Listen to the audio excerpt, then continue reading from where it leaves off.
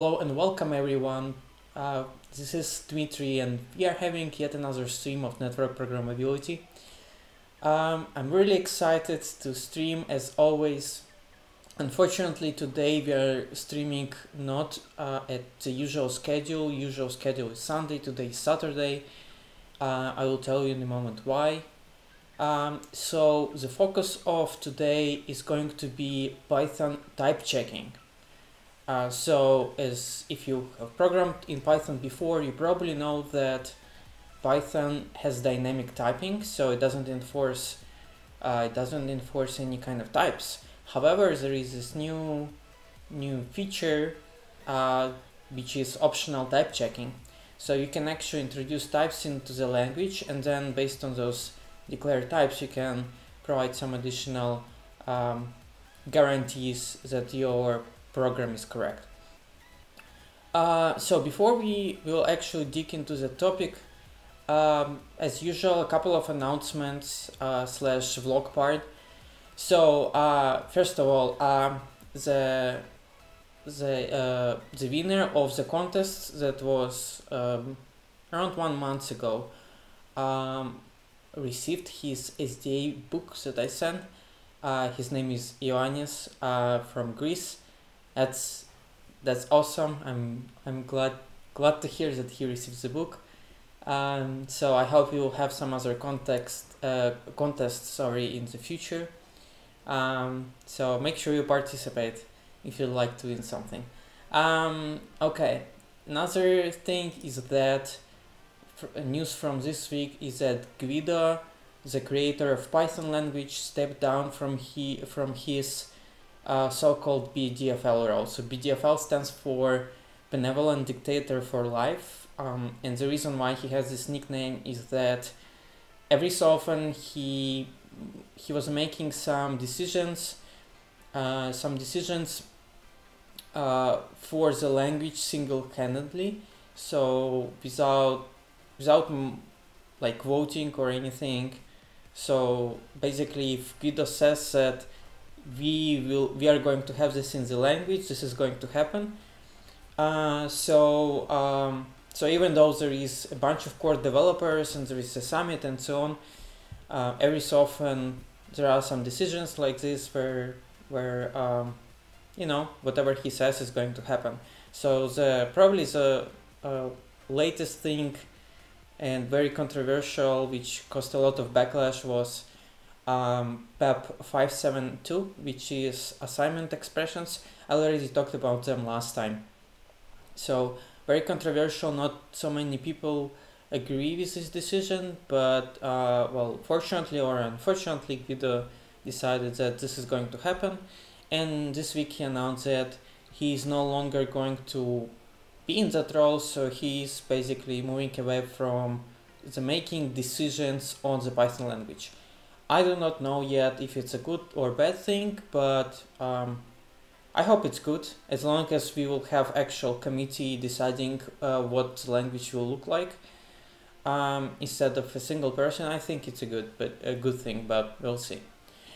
Another one is that Python packaging is still paying. So for last couple of weeks at work, I was doing a lot of Python packaging, basically creating the library, Python library, and I can't even tell you how much pain I endured during this time.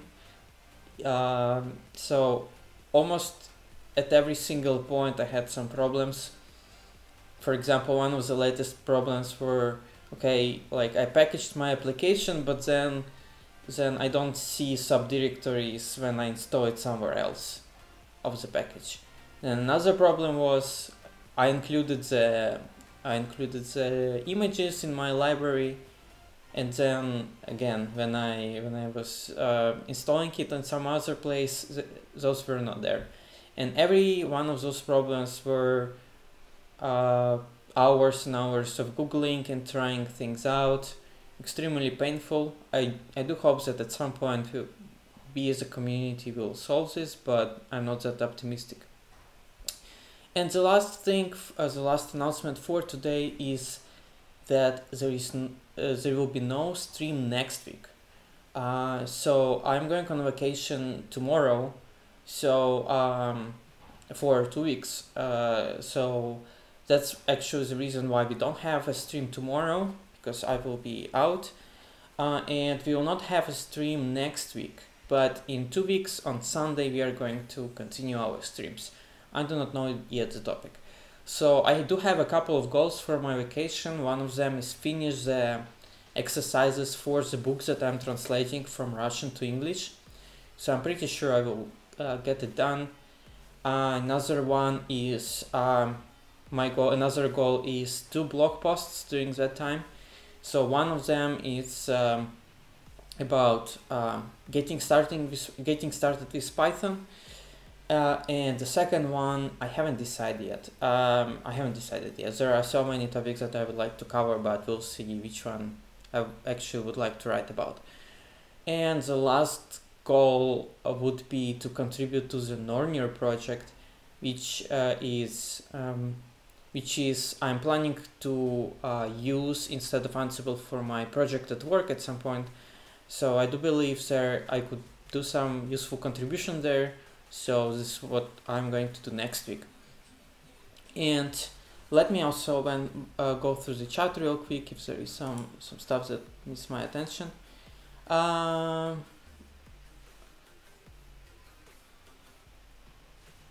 Okay.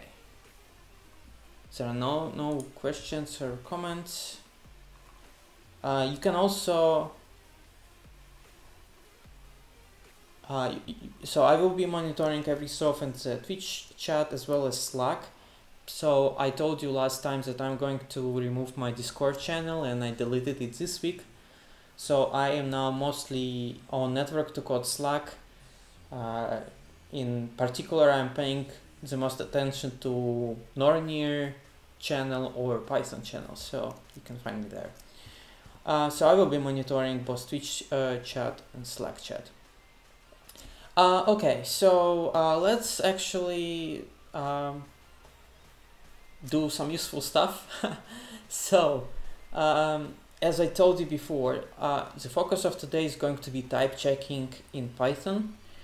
And we are going to do it for Nornir that I just mentioned. So Nornir, we had a couple of streams before. We had a stream about Nornir. This is a Python automation framework where you can interact with network devices using threads and so on and so forth. So if you are interested to hear more about Nornir itself, go back and watch the stream from 2 weeks ago, or do some hands-on yourself. I think their API is pretty cool. So today we are going to introduce types into this project. So we had some discussion with their author, with David Barroso, and it seems we agreed that it's a good thing to migrate to types to improve the code quality, as well as moving to completely Python 3.6 plus. So yeah, this is what we are going to do today. So let me tell you first about my experience with mypy. So if you asked me 3 months ago about mypy, I would reply that I heard about it, but I have no idea why would I want to use this. And like I was in this camp like, oh, but Python is dynamically typed language, we don't need types. Like that's the main benefit of the language, so why are you forcing me to use types? And then I was at PyCon, where we're doing the sprints, and sprints is a couple of days after the conference, where you can join any kind of open source project and work with people to, on some issues and contribute to open source. So during the sprint, I joined the CertBot team. So by the way, if you haven't heard about CertBot, shame on you. So CertBot It's basically an application where you can get, which helps you getting the HTTPS certificates from Let's Encrypt. So the project is written in Python, and it's open source. You can find it on GitHub. So I was basically working with those guys on the same thing. So basically, one of the issues that was opened and was marked as good for a good first issue was about mypy. So by the way, it's very interesting that Certbot is actually Python 2.3 compatible code. Yeah, I do not know a lot of open source projects doing that, but they actually do that. And basically, they wanted to migrate to static types and to use mypy to improve the code quality. That's the main reason. So I already mentioned about static typing a little and about mypy, but I haven't really explained what is mypy. So with static types, well, if you are a programmer, you have some kind of programming experience, you probably know what it means. So for example, in and I don't do a lot of C right now, so I may confuse some syntax, but in C, for any kind of function or variable, you have to define types. So you would say int I is equal to 0, or for functions you would do what? And Jesus Christ, I really forgot the syntax. Is it? No, it's not static. I feel embarrassed now.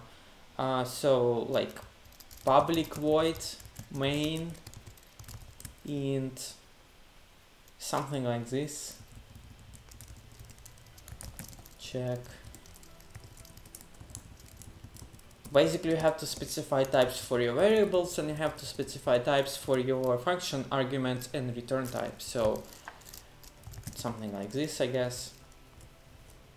But again, I could be wrong because I haven't programmed in C for months now. Maybe this.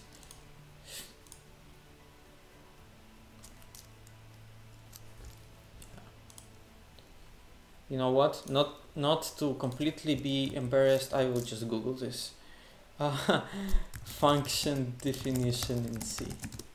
So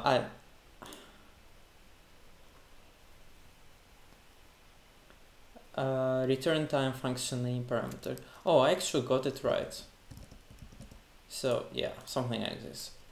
So you have to specify types, okay? In Python though, in contracts, you don't say int I equal to 0, you say I is equal to 0 without semicolon. You say def main, so you don't specify the return arguments of the function as well as parameters. So you could do this, or you could say def get max num, and then you have numbers, which is supposed to be a list of something, but you don't know what. So in C you would have to specify the type of the parameter. So Python is dynamically typed language, and in contrast C or Java, they are statically typed languages.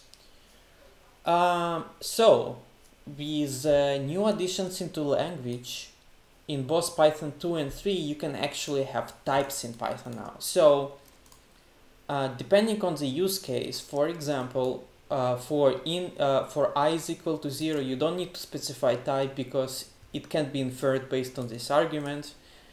For the function get max number, which is getting the, let me do this, getting maximum number from the list, right?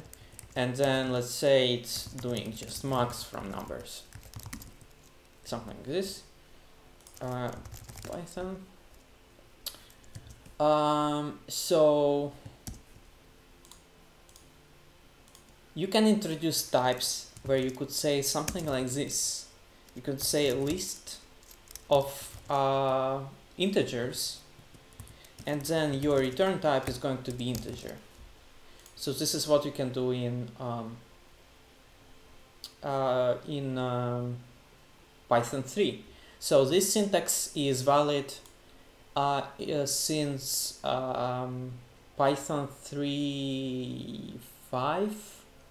Yeah, I think it's Python 3.5, but there is another syntax that is available. So okay, yeah, let me repeat it again. So this syntax, I think, is available since Python 3.5. Now there is alternative syntax which is available from earlier, which is this type list of integers. I think it's like this. I could be wrong. So the comment-based syntax. Using this, you can specify types for Python 2. Okay. So those are two possible syntaxes. Now in Python 3.6 there was new additional features. Well, for simple arguments like integers, and you specify something like this, you can easily infer the type that it's integer. But when you have something like this, items, and it's empty list, okay, and then you put items in the list using this function, yeah, yes. So let's say append add items, and you say something like this. You no longer know what the type of this this variable is, because it's just empty list, so you have no clue what are the items there. So in Python 3.6 there is what is called variable annotation, which is specified by semicolon after the variable, very in similar fashion, where you say list of integer, something like this. An alternative to older versions of Python would be this. Okay, so this particular syntax is available since Python 3.6. This particular syntax is available in Python 3.5, maybe even earlier, but I don't remember. Okay, let me see if there are some questions or comments. Okay, nothing so far. Okay, good. Now, so this is what is syntax wise. Now we have this thing called so okay, hold on. This one is called variable annotation. This one is called function annotation. Now,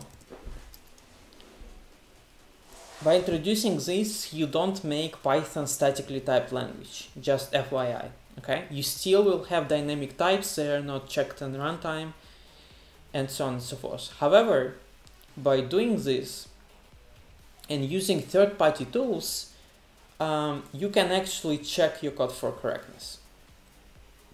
Okay, so what are these third-party tools? Well, there are a couple. The most popular one is called mypy.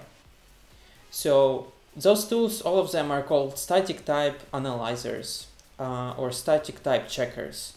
So mypy is the most popular one. It was developed by Dropbox team, where Guido is right now. And basically what this tool does, you run this, it goes through all of your code and checks if your code is correct. Obviously you will not catch every single bug, but you will catch a bunch of bugs actually. So there are alternative tools to mypy. So mypy is this one. This is what we are going to cover today. The alternative tools, at least that I know of, is called pyre, and it was developed by Facebook. Pyre check, this one, but I haven't tried it. They claim that it's much faster than mypy. For my code base, it doesn't really matter. So we have either mypy or pyre. Okay, so then let's go back to the question, why would you want to have types in the first place? Well, first of all, you can catch a lot of bugs much earlier. You can catch bugs before you even run the program. Okay. Second one is it improves code readability. So when I was working on the certbot project here, I was looking at the code, and there was some variable, but I had no clue what that variable is, you know, what kind of type it has. Sometimes it was extremely complex to understand the code that I have never seen before in my life. So types really help you to understand code better. This is the second point. The third point is that you can use these types to build your documentation. Obviously, just to clarify, by having types, you still have to write your docs. You still have to write your doc strings. However, you can remove the types from the doc string now, because every so often they get outdated. Nobody cares about fixing them in doc strings. There is no single syntax defined for the doc string, how to specify types in doc strings. So there are some variations, but there is no standard. These types specified directly into your language. You can actually, it's a standard base, so there is a path for it, so there is actually now a standard. And by integrating some kind of static analyzer like mypy into your CI/CD, you can actually guarantee that whenever you do commit, your types are correct. And if they are outdated, then your commit will actually not pass the testing stage. In compared to doc strings where you can't really enforce this. Okay, so as far as I know, there is no type checker that can work on types in the doc string. So the best workflow is to have to introduce it into your code base and add it to your CI/CD, so that whenever you do commit to Git, you will run your tests, you will run your flag 8 or pylint for linting, for checking your syntax, and you will also run static type checker. So, and if it finds some error, you have to go ahead and fix it. So these three main points, let me reiterate again. First, you can catch bugs much earlier. Second, it improves code readability. Third, you can your types are actually source of truth. It will not really happen that they are outdated, because if they are outdated, you will not pass the mypy tests compared to having types in the doc string. Okay, I think there was some question. Let me quickly check. Can you make an error example that mypy can catch? Yes, a little bit later once we start playing around with this. So right now I would like to finish talking about my experience with mypy. So as I told you, like 3 months ago, I was like completely ignorant of types. Then at mypy, I got involved into certbot and was helping them introduce mypy in their code base. And after I did that, I really realized why I want to do that. We actually caught around a dozen bugs in certbot just by having types, and we introduced it. So I was responsible for like phase 1 for the first stage.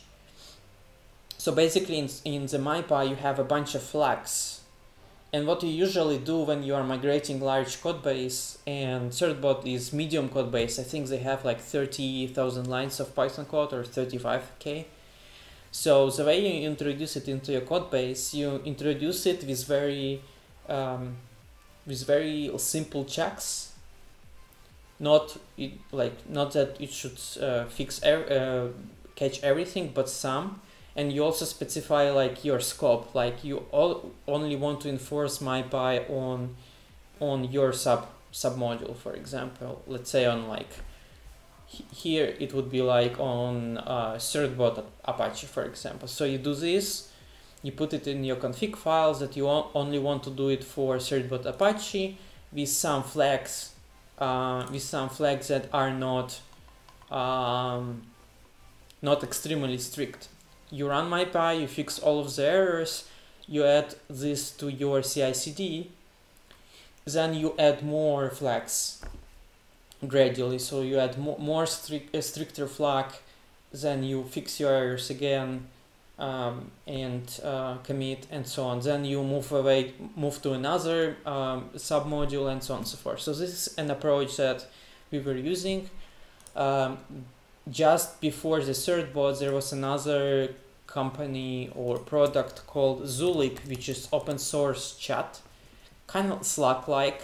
Actually, it's pretty cool. I saw it, but they are open source, and they actually wrote a document how would you introduce mypy to large code base. So after PyCon, I realized why it's cool. I got convinced, and after this, for every single project, I'm using it right now. Even if I'm the only one contributor there. And it really helped. So for example, yesterday I finished one of my internal applications, around 2,000 lines of Python code, where I had types everywhere, and actually the app itself is doing a lot of expensive calls, like a lot of slow API calls internally and so on. And just by having types, I was able to catch so many bugs before I even ran the program. So yeah, I'm now really convinced. I'm using it everywhere, even in my for like presentations and so on. I also tend to include types there as well. Okay, so this is my personal experience with static types. I do encourage you to try if you haven't tried them. If you are aiming towards code quality, then this is definitely something that you check out. Okay, cool. So there was a question, can you make an error examples that mypy can catch? Sure, so let's do this. So let me go to some different directory.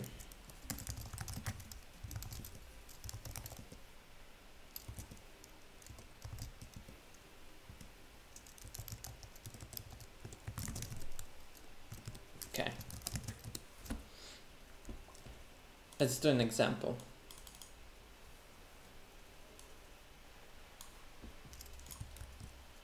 Okay, so let me think.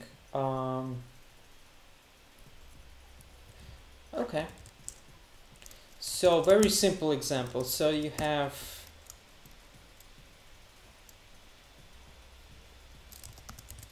IP addresses, which is a list. Okay, then you have a function that says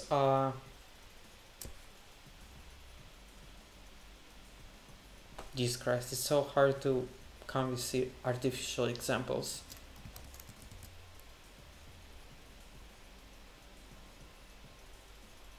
Let's have this IP address, add IP address, and you will say IP address and hosts. Okay, and what this is going to do, it will say, let me double check the syntax. There is this module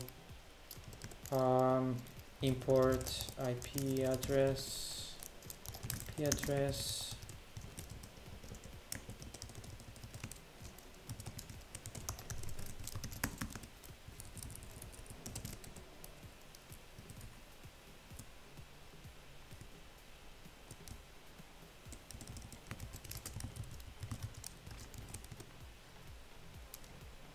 I forgot the syntax. IP address Python 3. Oh, IP underscore address. Okay, so it will be IP address, IP underscore address 1234, and then I will have an example where I have incorrect one. Okay, and it throws a value error. Okay, so let's do this. From IP address import IP address.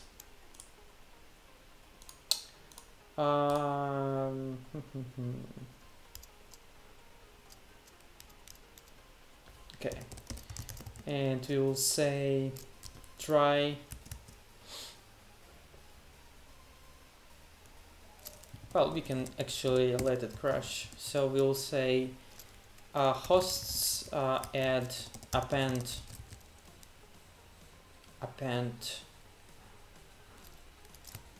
IP address from IP address.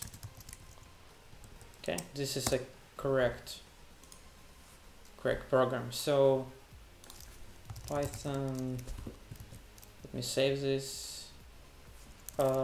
IP address, something very simple, okay? And then we'll have our main function where you say add IP address 1234 IP addresses hosts okay, and then you do this.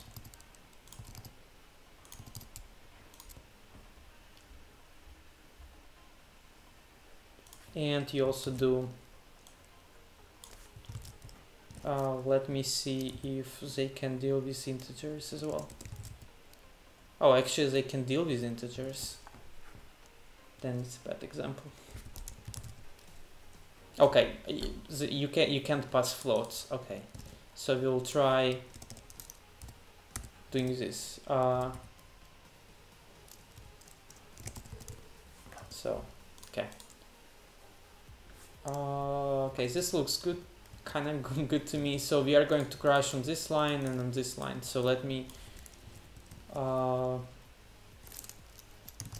comment that out.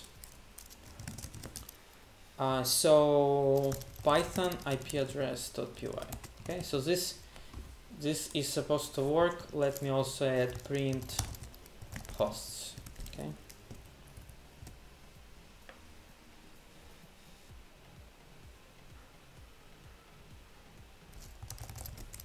Ah, Jesus Christ.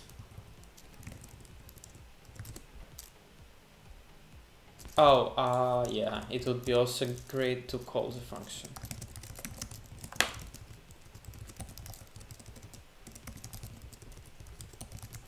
Okay, let's try again. Okay, so we see this works fine.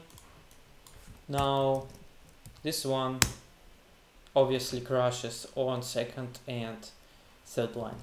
Okay, good. So let's start introducing types. And also I'm going to make another mistake. So now let me change the list to set. Okay, and this is going to crash even on the first line as well. Okay, it says your the set doesn't have append. Okay, and I'm calling here append, which is obviously not valid. Okay, so now let me uncomment all of this, and I will show you which bugs you can catch and which you will not be able to catch with mypy. Okay, so let's start doing the types. Okay, so the hosts is supposed to be a list of IP address object. and we have to import IPv4 address, by the way.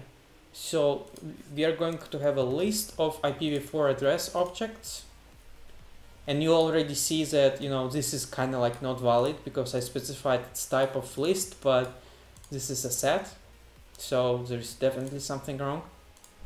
Okay, so IP address, we can say that it's supposed to be a string, and host is supposed to be a list of IPv4 addresses. Okay, and this function will return nothing, so it will return none. So we also need def main none, and I guess I will need also a config file for mypy. I don't remember the defaults. Well, we can actually check what the defaults will be, but so let me see. Okay, so we have types here, we have types here, we have types here. This looks good. Okay, so now we will call mypy,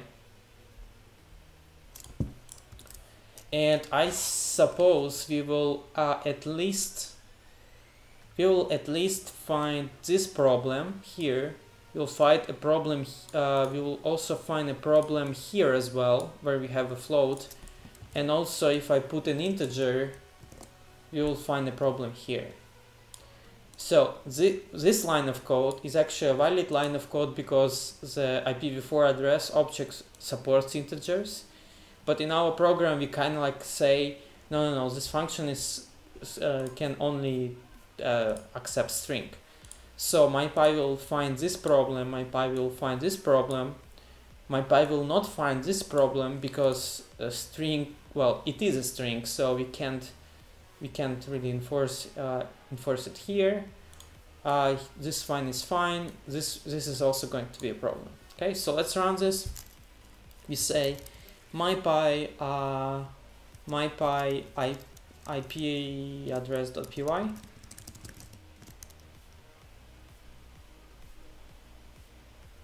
Need type annotation for hosts. And let me also check which version of mypy I'm using. Need type annotation for hosts.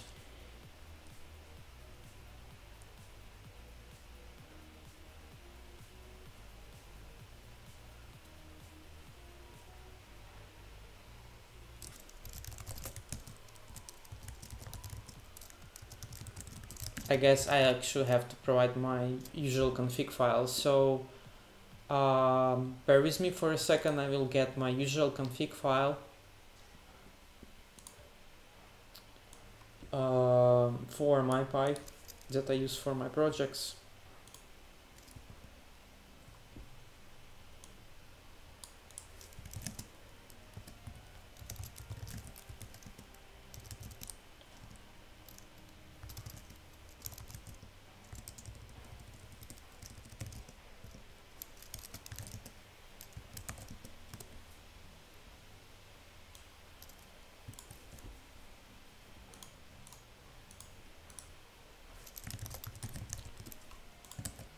So this is my usual config file that I use.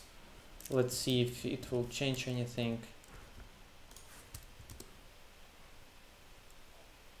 Yeah, okay. No, this actually doesn't make any sense.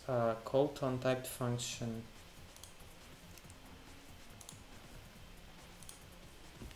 And somehow I managed to mess it up. Let's also move this here.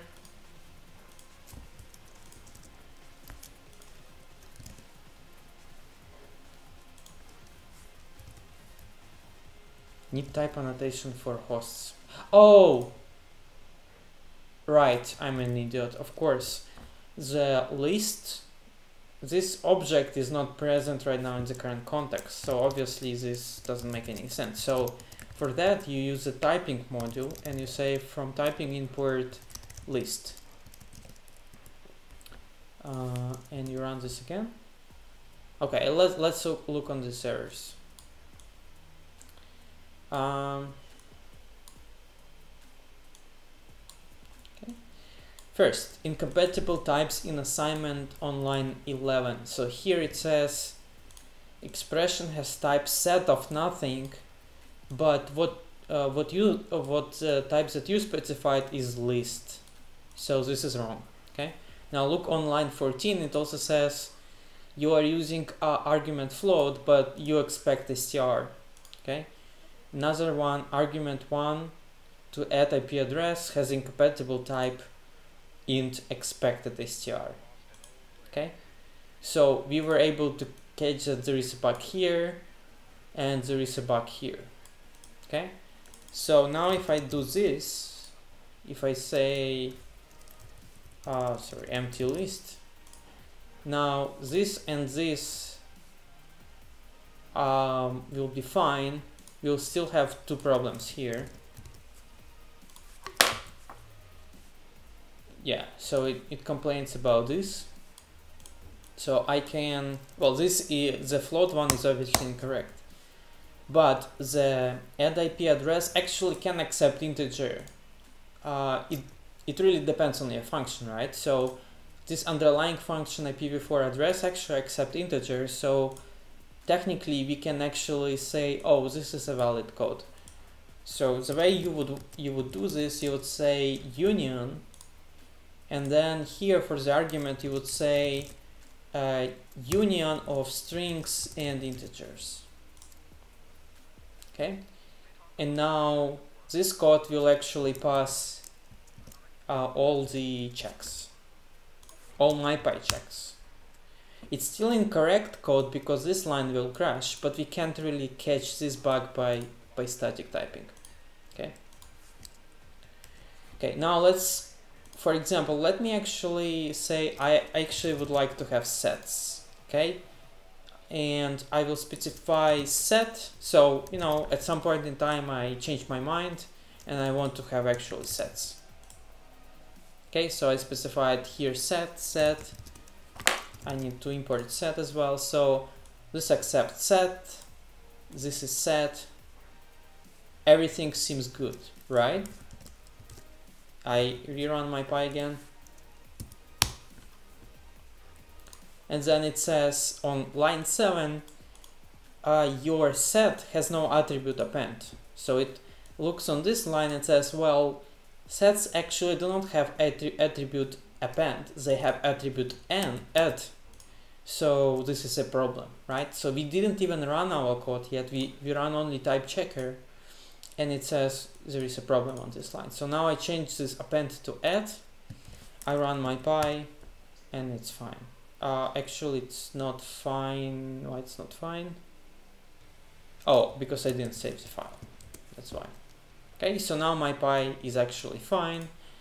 If I comment this line of code, because we already know it throws an error, I do mypy again, it works. If I say Python 3 IP address, it actually runs just fine. So this was a very brief intro to mypy, where we were able to catch some bugs in our program before we even run it. Let me go if there are some questions. This will definitely be helpful.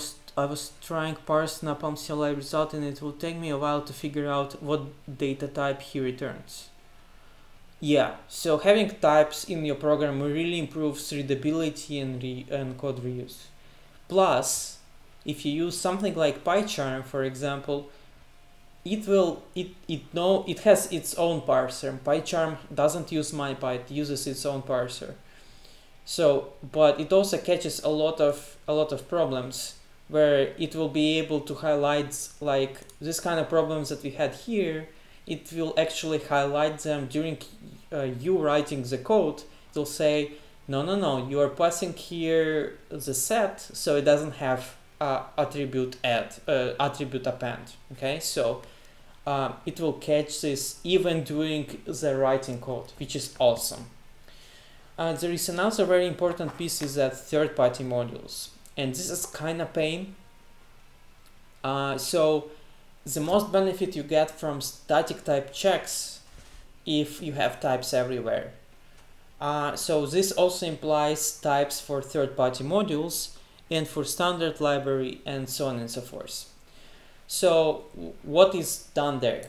For the standard library, for majority of, for the most common things, the types were done by the partially by mypy team, partially by community, and those types are stored in the another Git repo called typeshed.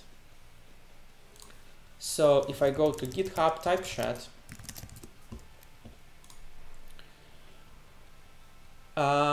they have types for different modules. Let's say Python 3 and 3.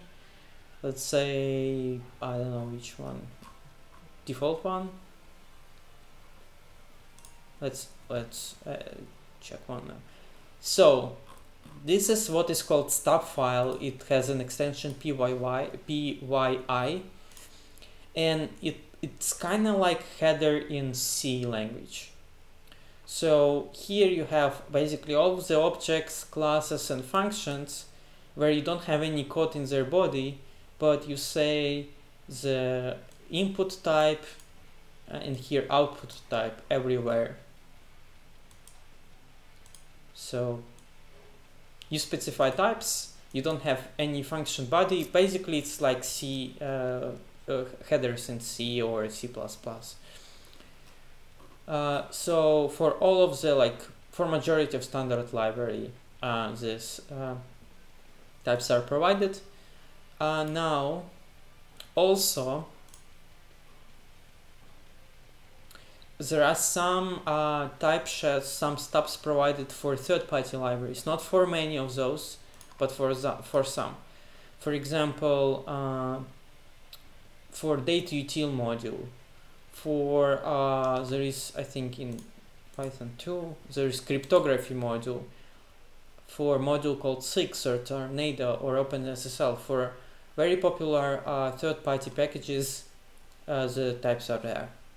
So this is one option. So if you see that you have actually correct types, but it yells at some third-party type, you can go ahead and contribute to this repo. Okay. What are alternatives? Alternatives is to ship your stubs. You either annotate your code directly, either with Python 2 syntax or with Python 3, and alternatively you can also put the stub files like they have here in the same directories. You put these pyi files where you specify all of these types and ship those with your library, so that users of your library can benefit from static types. As a very last step, if the third-party developer kinda doesn't care, you can disable checks for third-party libraries. So this is what I usually do, because it's not very popular yet. So not every third-party library developer is using that. So I usually use this flag called ignore missing imports, which actually says, okay, like if I couldn't find the types for third-party libraries, then I don't care. Okay, good. So I think this was very brief. Well, not very brief, but it's almost an hour now. I think it was good introduction to mypy. Well, I'm not sure if it was good, but I do hope it was useful for you guys. Let me know if you have any other questions. Meanwhile, I am going to start actually introducing types to our project that we are going to work on today, which is Nornir.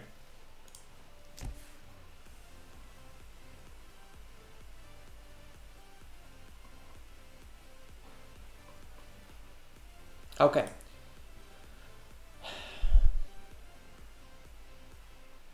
during while I will be annotating the library, you will actually see different kind of like tips and tricks, because in some places it's actually not that obvious, and sometimes you actually have to imply some kind of magic to make your code pass the mypy type checker.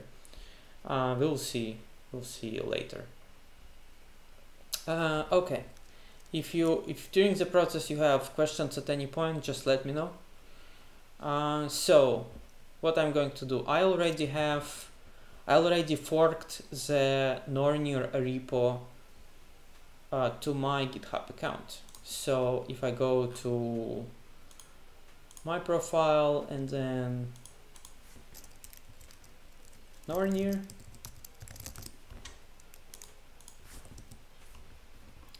I forked the official Nornir repo, and it says I'm 22 commits behind, so probably it would be a great idea to pull the latest. Let me first do git status. Your branch is up to date. No, git pull. Actually no, git fetch upstream. So if I say, yeah, so I have my repo set up as origin, my fork, and the original repo is set up as upstream, so I can say git fetch upstream. I downloaded the new stuff, and okay, so I can now say git, well, I can do git merge basically. I can do git merge upstream develop, git status, git log, removed unmerged feature from changelog. Why is it saying that it's an tracked file?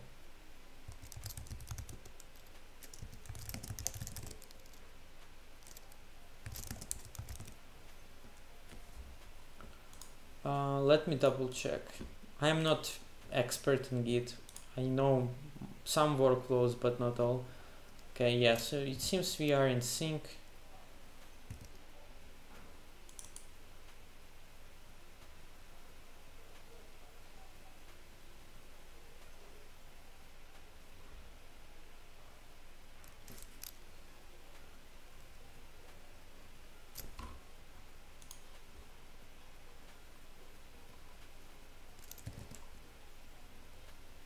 I'm curious, what is this file?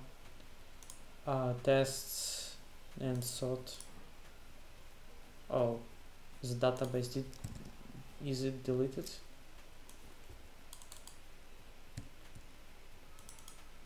Let me check the original repo. So Nornir tests, plugins, inventory data. Oh, okay. So it got deleted. Inventory data and sort folder got deleted. Okay. So I can delete it here too. Okay. So git log. Okay. Good. So yeah, let's start working on this. So now we are in sync. I think I can do git push to my repo.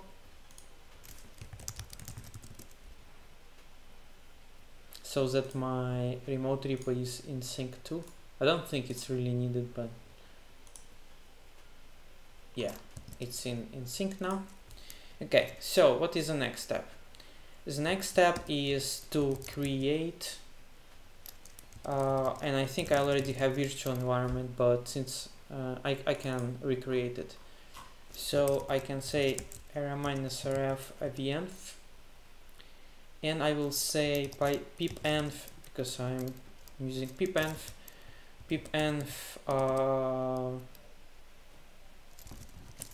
let me see what the requirements file has.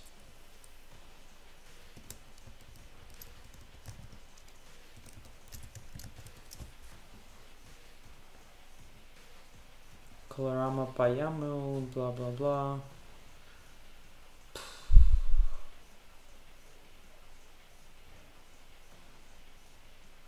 Okay.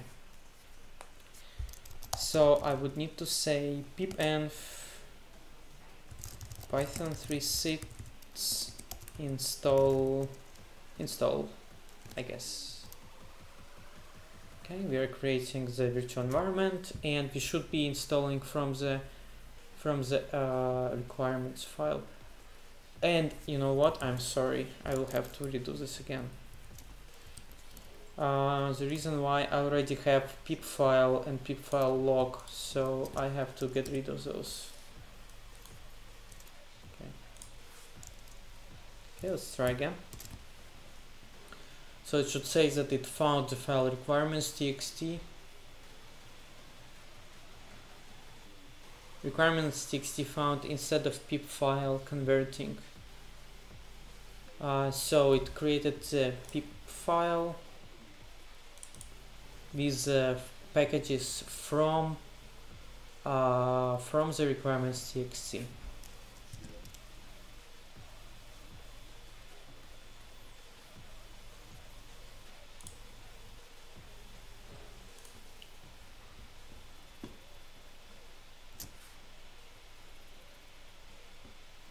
This will take a while.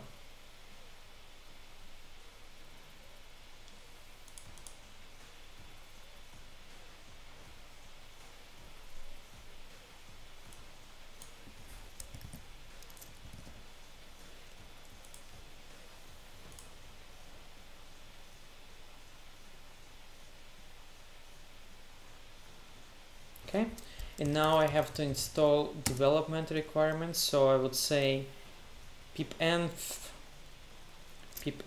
install --dev -r requirements dev txt.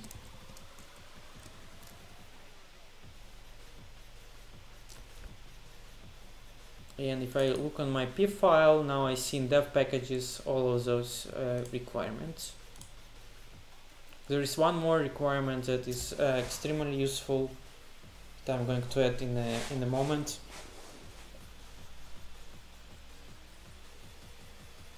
We have to install the library itself using the pip install -e dot. You can do the same thing using pipenv as well. So to install the actual module in our virtual environment. Okay. So pip file is good to go. Now we say pipenv install --dev -e dot.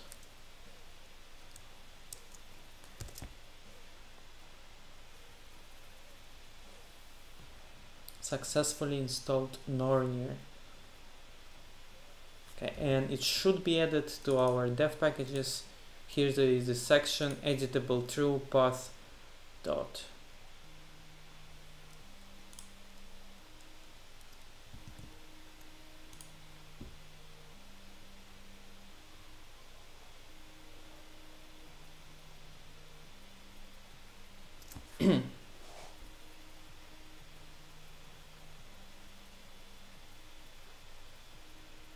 Yeah, creating a log file is actually takes a while.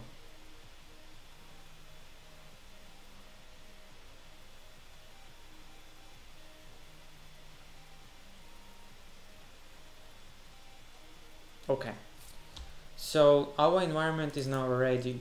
So we have our main dependencies and packages. We have our development stuff, which is pytest, pytest-conf, pylama. I haven't used pylama before. I have no idea what it's doing. Requests, mock, talks, black, and our package itself. Okay, I think if we do now pipenv, you know what? Let me do git status first. Oh, okay. Requirements.dev. Let me bring the -r requirements back. Okay, git says I'm fine. So now I can say pipenv run Python, and I can say import Nornir basically. Woohoo, it works.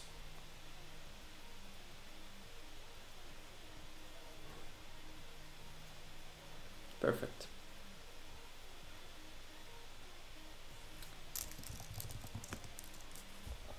There are a couple of things, other things that I like to install during the debugging. Well, we will have to install them anyway. Okay, let's first create a new branch called git checkout -b mypy git status. Okay, I'm on the new branch. So a couple things that we will need. Well, first of all is mypy itself. Plus we will need mypy extensions, but I don't remember how the library is called.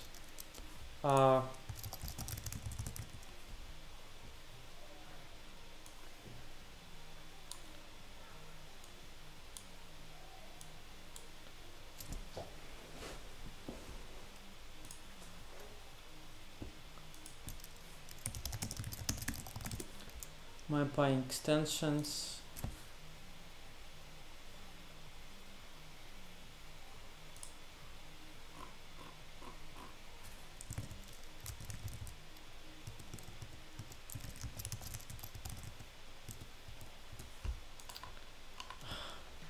It's either mypy minus extensions or typing extensions. Pip install -u typing extensions. Okay, so you will need that. You need typing extensions. Plus, I also like to have IPython in the virtual environment. Plus, I use IPDB as debugger. We'll install that.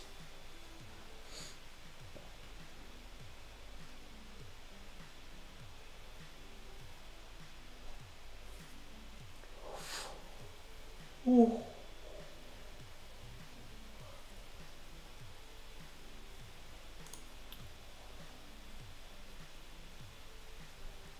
Okay.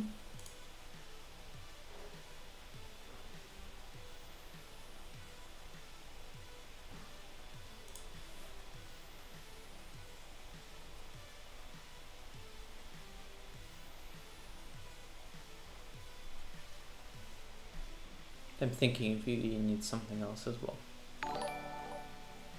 Junji 1991, thank you very much for subscription. Very much appreciated, man.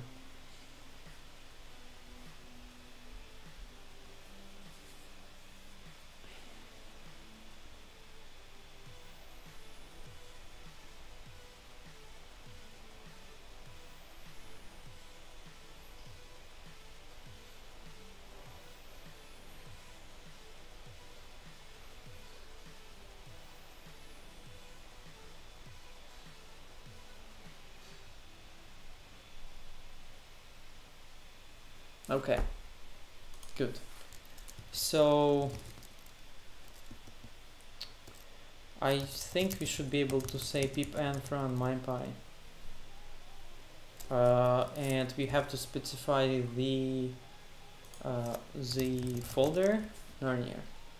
So we run mypy on Nornir, and actually you already see that it's yelling on some of our stuff that we have.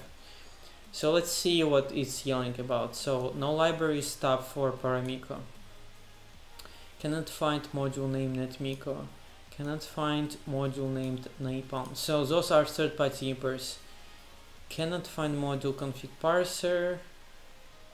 Name CP is already defined. You could check this. So this seems like a legit error. Cannot find module named netmiko. Okay, again, third-party library, third-party library, third-party library. Cannot find module name SCP. Cannot find module name copyrack. Perhaps setting mypy path or using ignore missing imports flag would help. Yeah, so I usually set the ignores missing imports. Let me bring it up. So setup CFG will get new section mypy. I'm thinking if I should use my usual setup CFG, strict optional. So the probably the most problematic one is check untyped defs. So if you have this as true, basically you will have so many so many warnings. Let me try. So we will ignore missing imports, so for like third-party libraries, but for other stuff like this will cause so many errors, but we'll see. Okay, so let's run mypy again.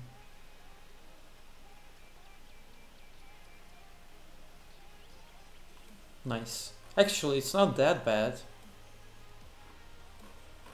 It's really what, like, in my current programs I usually have more problems. So it's actually not that bad. Well, actually, once we start introducing types to functions, then it's going to be quite a mess. So I was asked by David to start with plugins, so this is what we are going to do. So plugins, let's see on the first error that it's yelling at us. Plugins inventory Ansible. Ansible.py. Oh no, it's incorrect folder. So it's Nornir plugins inventory Ansible.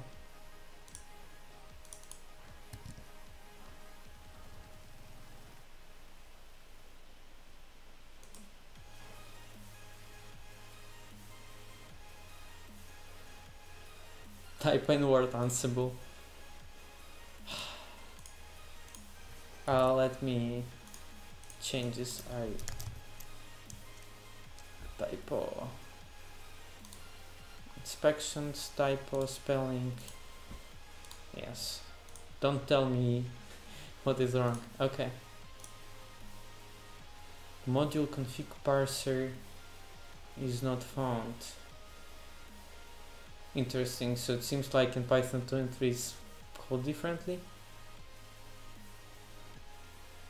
Common case variable imported as lowercase.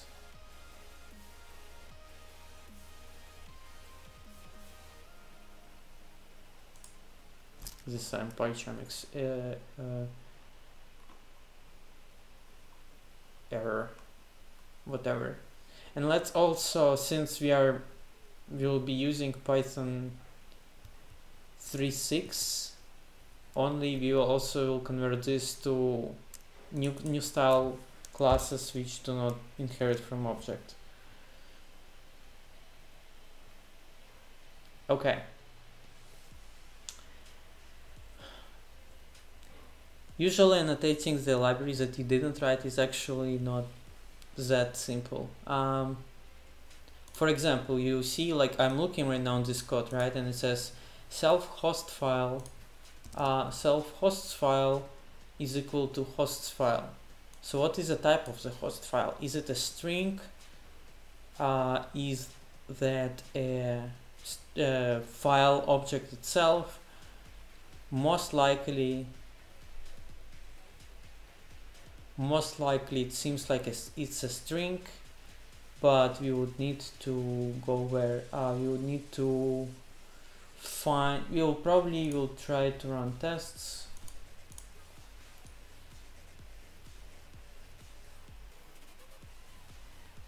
If there are some tests for Ansible.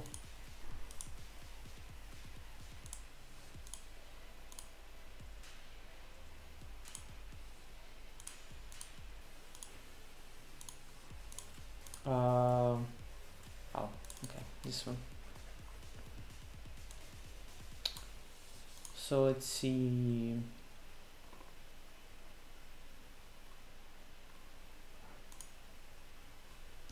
From Nornir plugins inventory Ansible. ansible.parse hosts file ospass join. Okay, ospass join returns just a string. So if I do ipython, actually it's just ppend from ipython, and I say import ospass join, it joins two path names and it should return.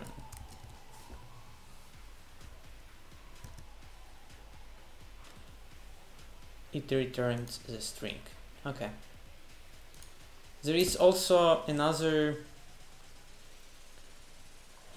trick that we were doing while we were annotating mypy, which was this. So you don't know like what is the type. So we were doing this. We were setting the breakpoint. We were running our test. So if I run now pytest, so pipenv run pytest.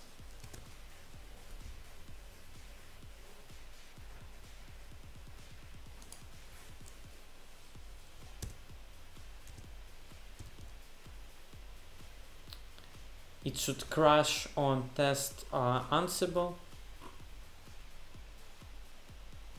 and it goes to your debugger, where you can just say either from typing import reveal type,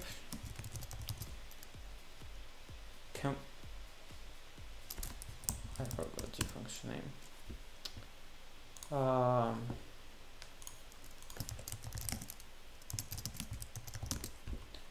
Is it from? Oh, it's not real function.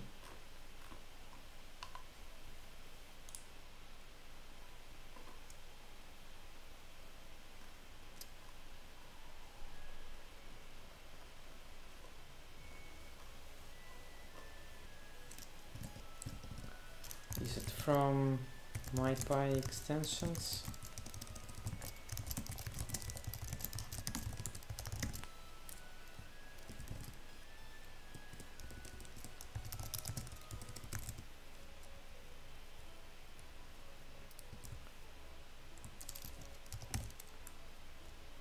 Whatever, we can just say type of self hosts file. So I was using this yeah. So reveal types is actually not, reveal type is like a shortcut.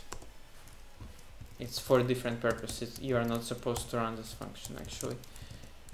You use this in your code and then only mypy reacts on it. So let me actually try seeing if it will be able to infer this type. I don't think it will be able to do this. I still don't remember the proper.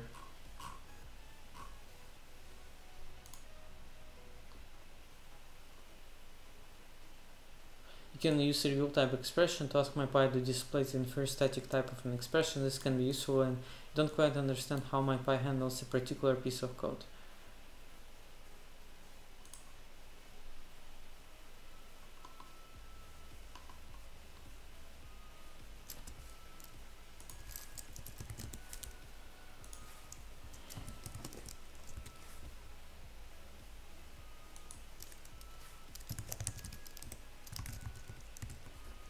From typing, okay, you don't even have to import it, right? So you just say this,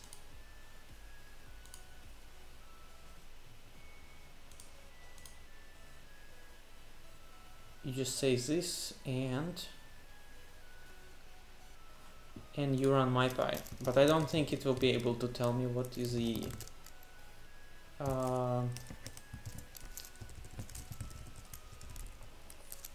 pipenv run mypy. Nornir.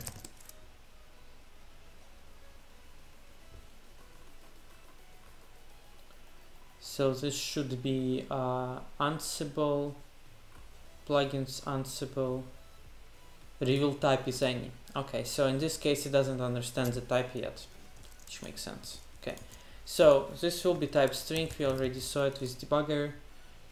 Pass dir name. Well, we don't have to specify types here.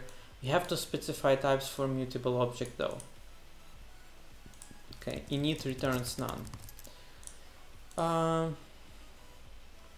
Okay, the sparse group also, I see that there is no return statement, so it returns none. This returns none. Parse hosts, this is also returns none. Soft groups also returns none. This one though is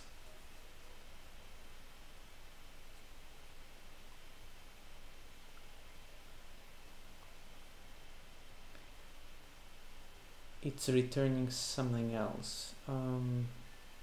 YAML load, I think it returns dictionary.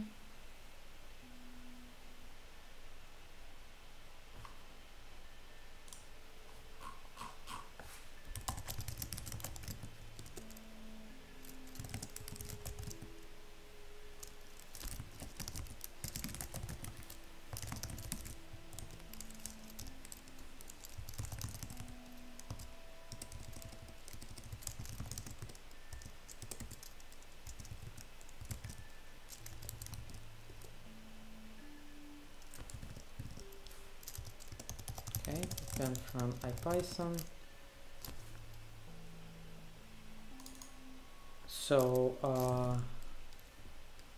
I think it returns dictionary, but I don't remember.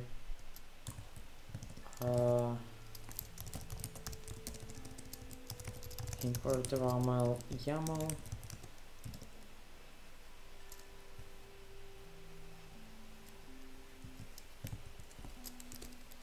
And then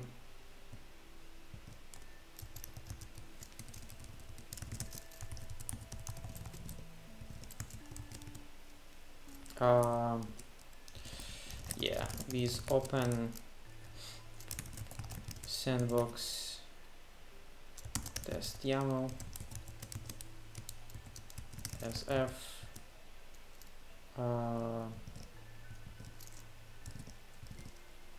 b is equal to YAML load f. Okay, and type of b is a dictionary. No, it's commented map. Oh wow. B commented map.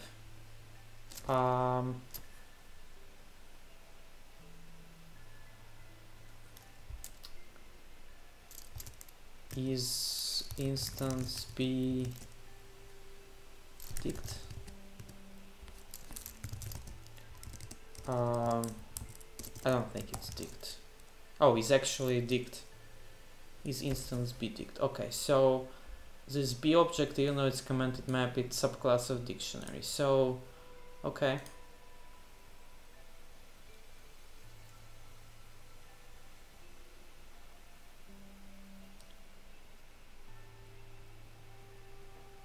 Okay, so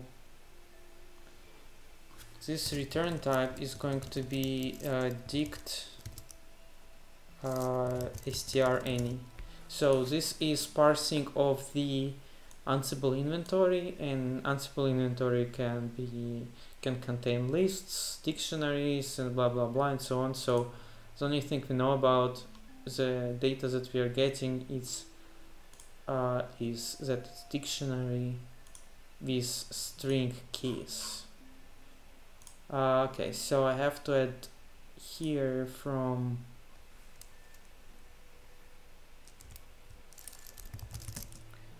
typing import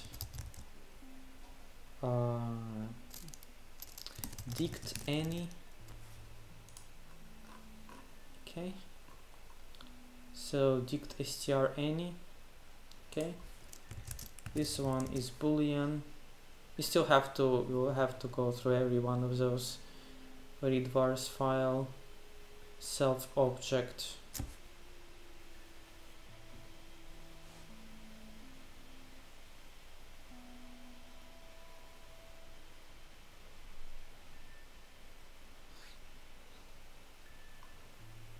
This one I'm not sure yet.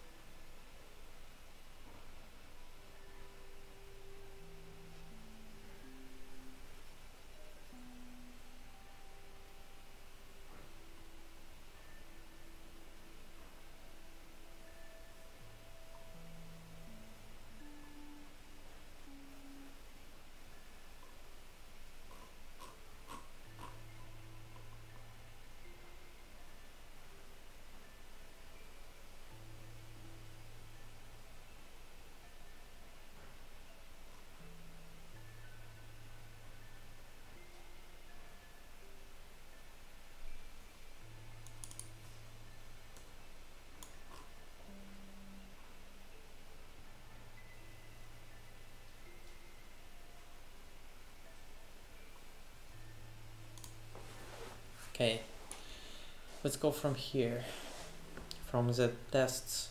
So it all starts with ansible.parse, and this is a string. So we end up here, ansible.parse, we end up here. We will, this parse function takes str,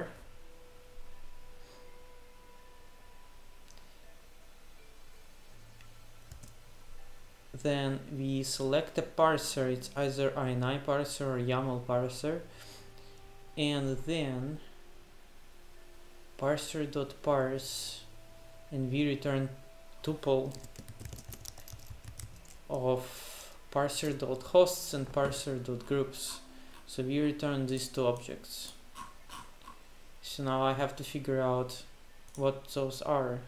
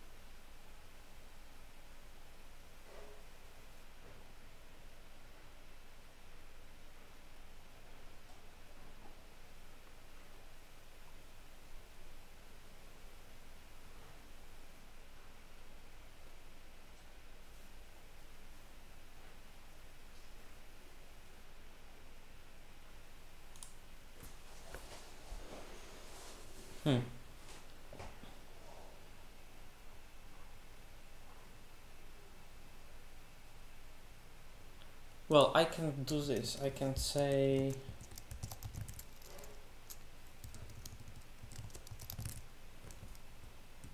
import debugger here, and then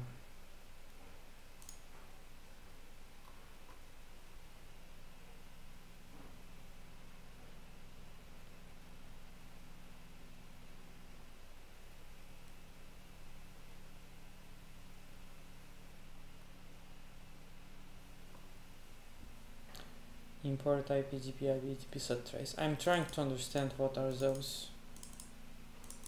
I guess those are lists of hosts or lists of groups.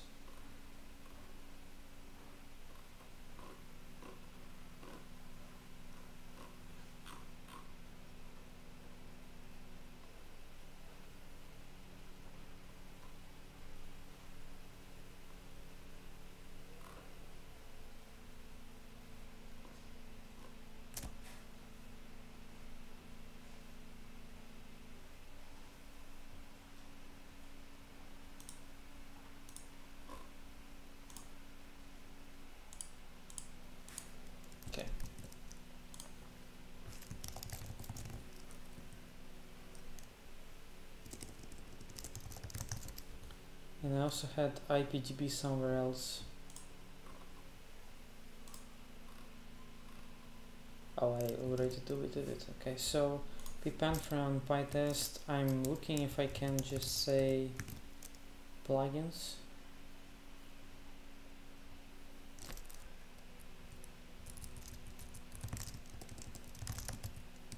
I don't know the correct arguments for pytest.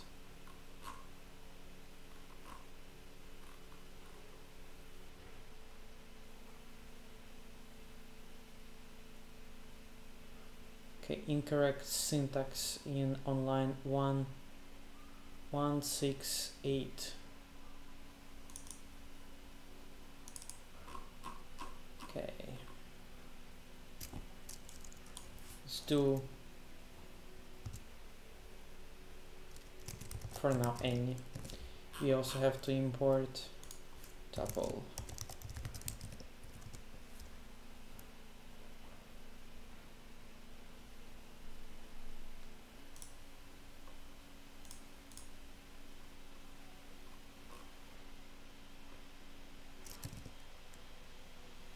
Okay, so now I can say type of hosts.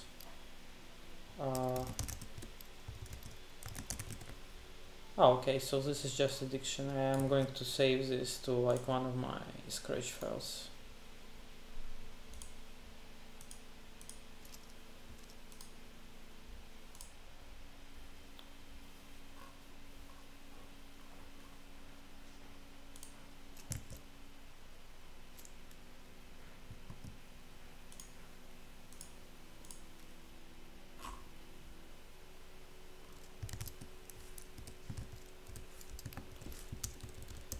And we have hosts and we have groups.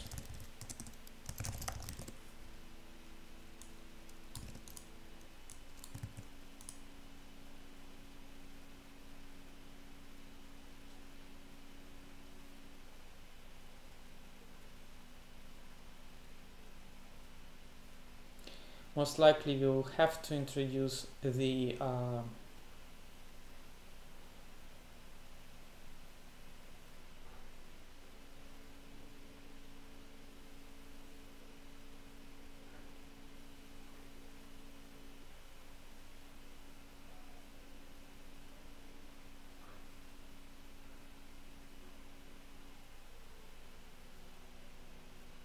there is a thing called typed dict.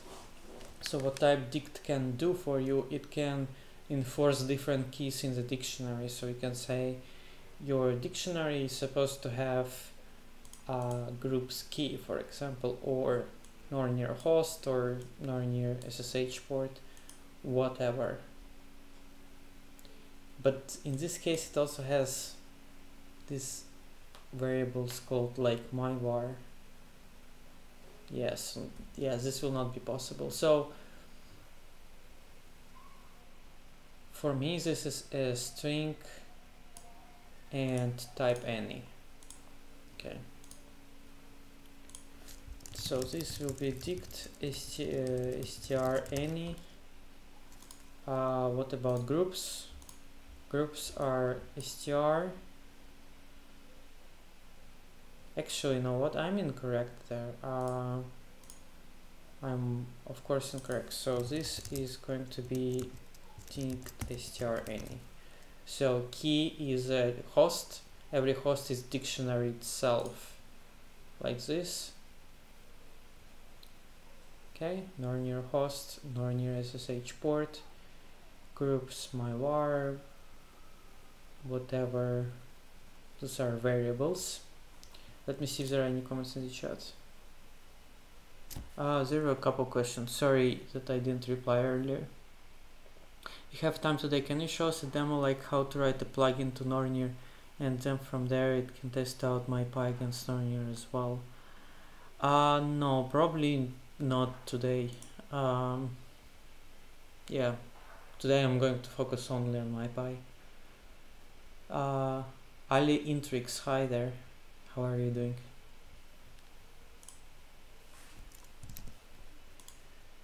Okay, the groups, this is a string this is a key. It may have key called groups or anything else. Okay, so then this type is the same basically.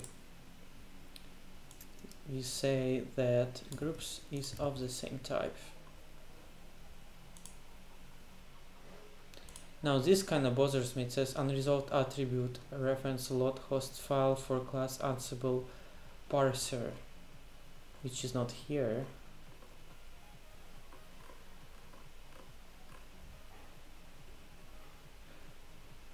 The only way it would be here is if,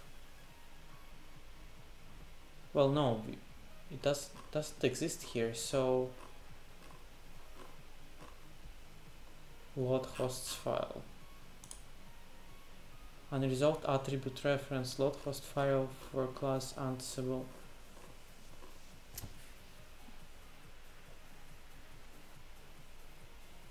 Okay. So I would do this, since this is really like incorrect construct, but then we are doing inheritance, so then it's supposed to work. So I would do this. I will say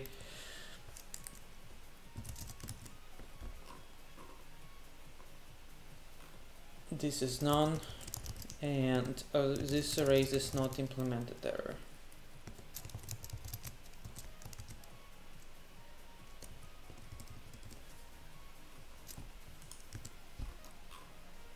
Okay. Parse group data parent none.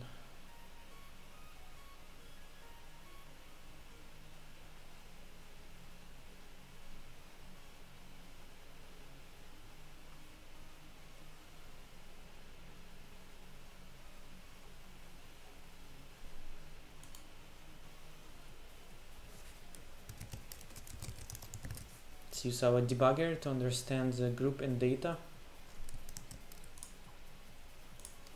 So I'm removing my debugger here.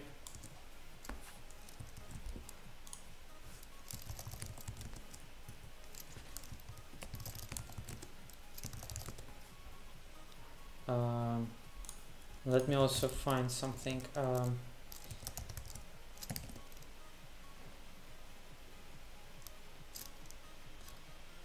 PyTest and PDB.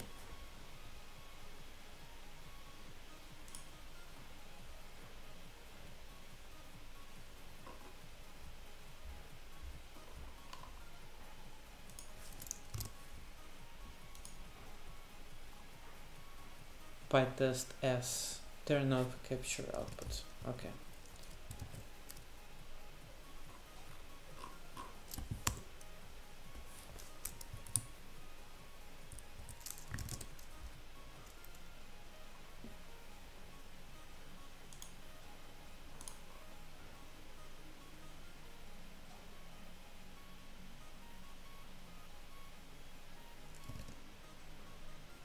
Okay. So we need to understand what is group and what is data. So type of, now it's just print group p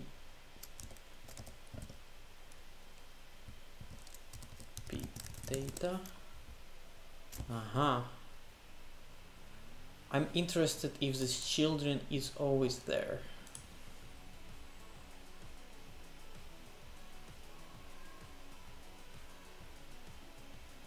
Yeah, it actually may be there in data.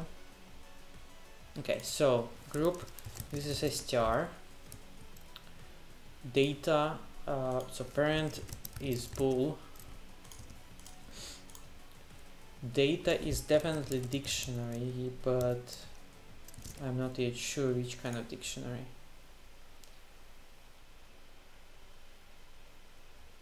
So this is dict of dict any, but this has data get hosts and data get children. Okay, So let me try. So this is where we will need to use typing extensions. From typing extensions, import type dict. Typed dict.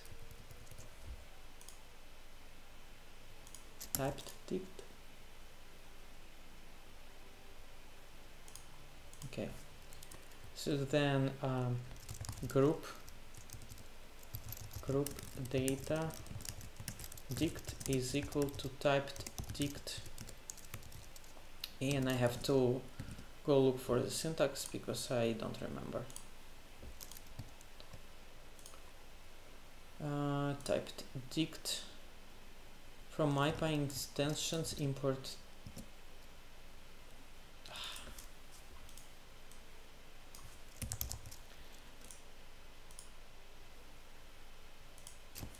why this doesn't work though? Let me see.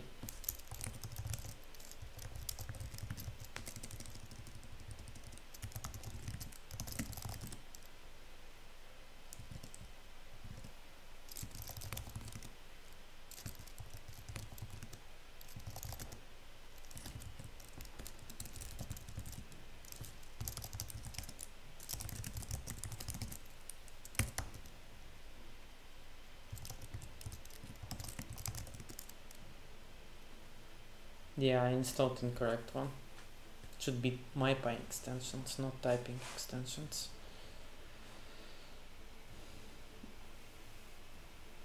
Let me see if there is anything in the chat. No, chat is quiet today.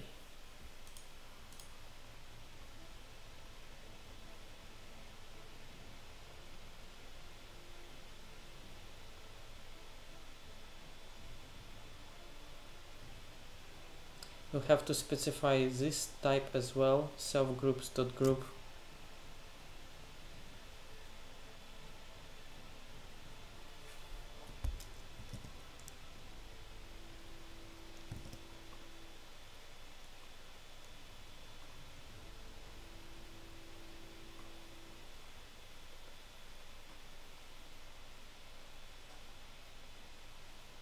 I'm not sure why I started with Ansible, considering that it's not doesn't always work. I should have started with actually something like the tasks or functions. That's alright. Okay.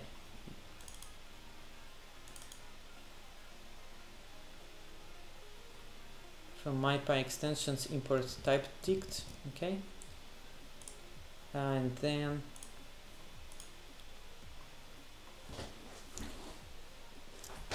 mypy extensions import typed dict movie.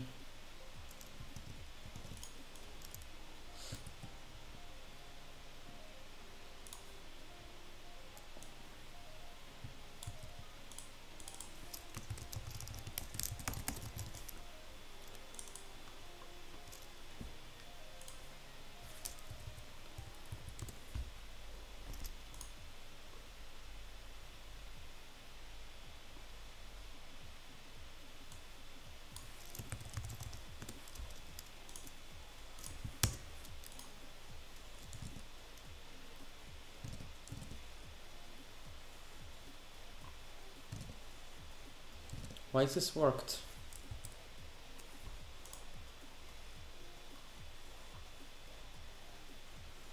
Oh, okay, because of the syntax error.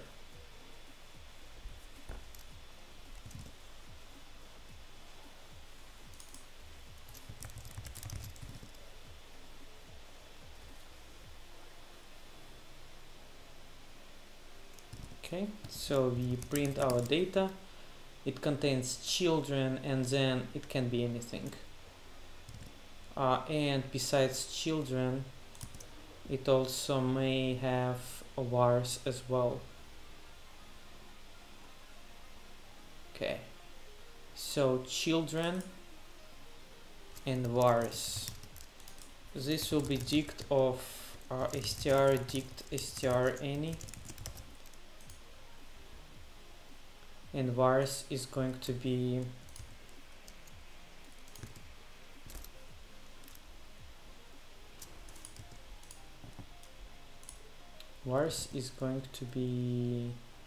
well, here we don't have vars.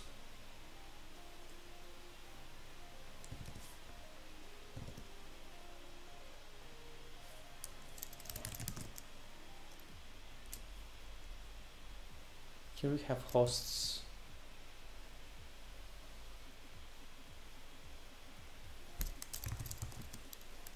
Group hosts.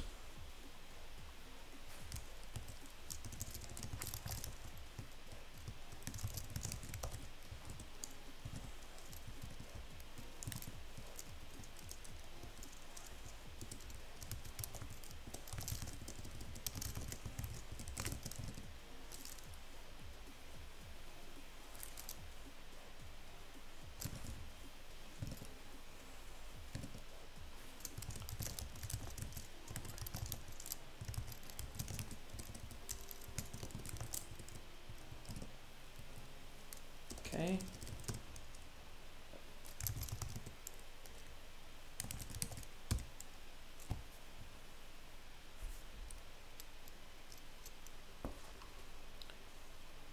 Non-hosts. Okay.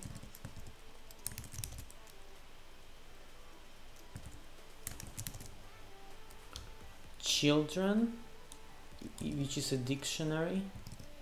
Vars, which is a dictionary with anything. Yeah, this looks good to me. Data, empty.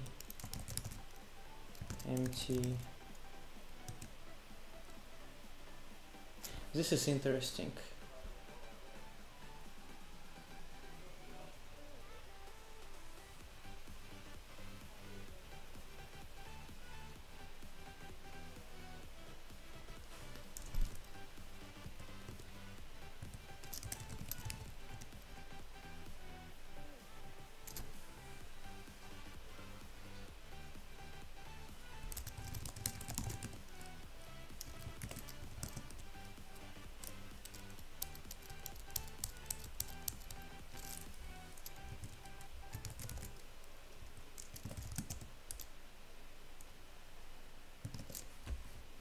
Okay, this looks good to me. So this is group data dict, so this is fine. You don't need to annotate anything here. Expected type optional bool got str instead. Interesting. Parent. Oh, of course, it's not a bool. It's optional. Parent. It's optional string. Okay. So optional, by the way, is basically says it's either this type or it's none. So it's the shortcut. So optional.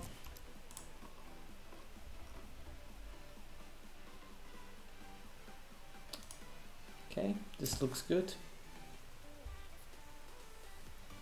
This looks good. Hosts, again, I don't remember. For hosts data in hosts items, I would need to set up another breakpoint. Here. I guess host is a string. Parent, I don't know. I guess parent is a group name or something.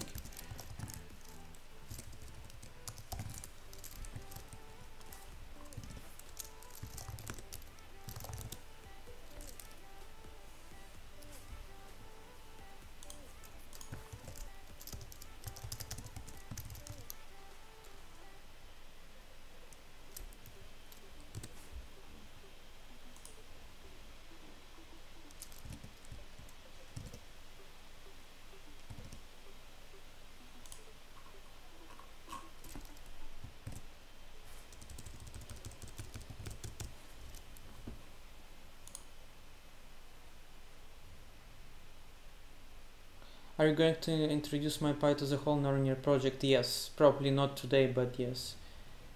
Yes, I was gonna ask why I started from Ansible. I don't know. This was my mistake. Considering that the Ansible is not working 100% yet, this was just a bad idea. But that's alright. Quentin, thank you very much for a subscription. Nice seeing you on the stream, my fellow streamer.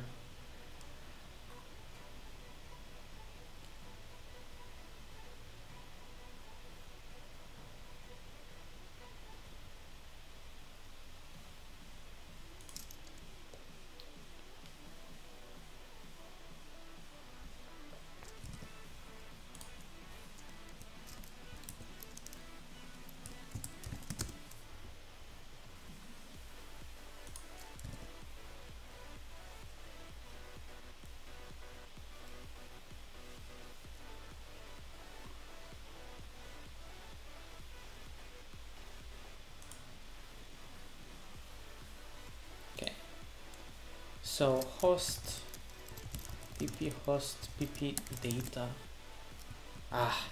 Damn it. Here data is an empty dictionary, so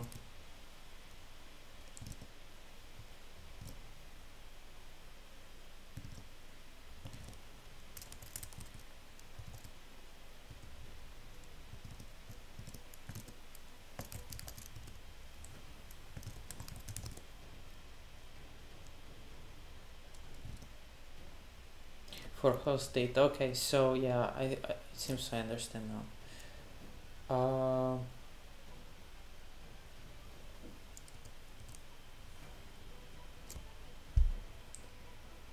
For hosts data, actually we will be able to infer types for data because it's part of this, which we will infer from this. So this actually should be fine. Self add hosts, actually all this stuff is fine. Okay, so this is going to be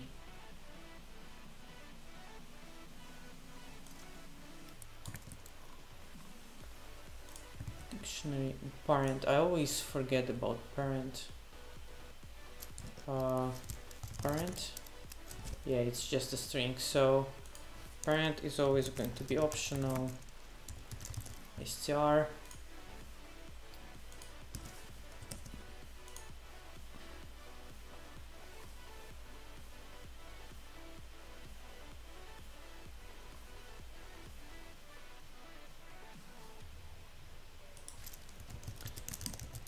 Let's fix this while we are here. Is host pull through dict str any.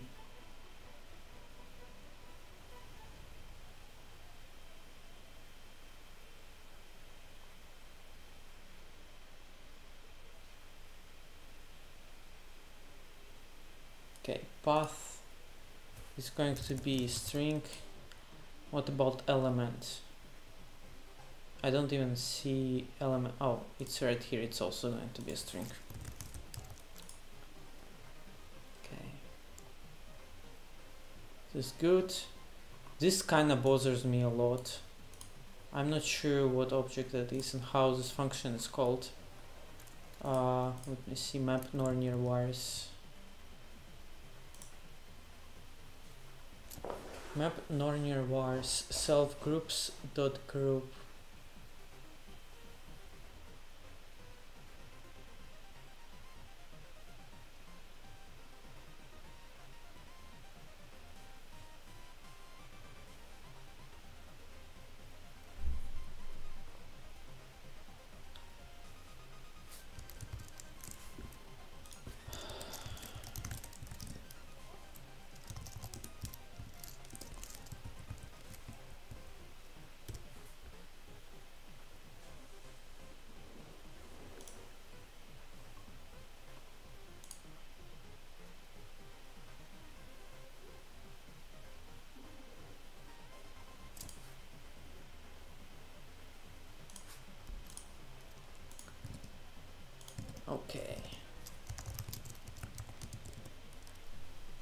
Type object is dict.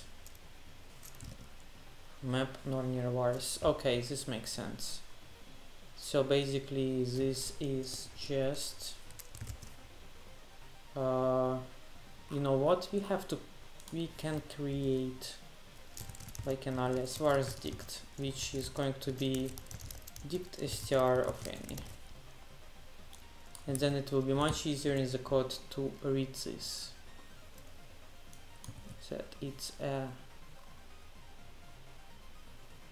vars dict, like here for example.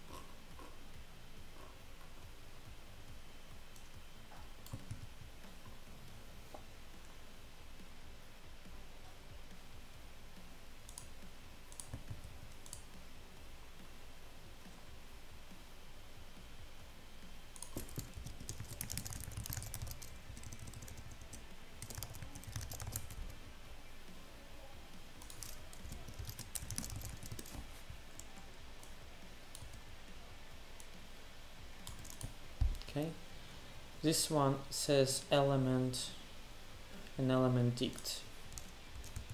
I don't know, let's see.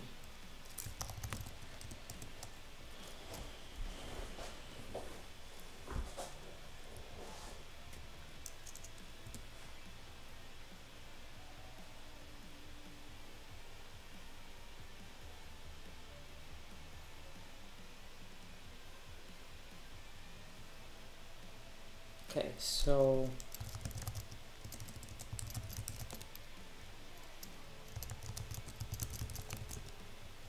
okay, this is str, this function returns none, element dict, what is that? Defaults. It seems like group vars. No, it's actual group dict. It's group dict which has defaults key. Yes, PyCharm is the best IDE for Python out there. Element dict.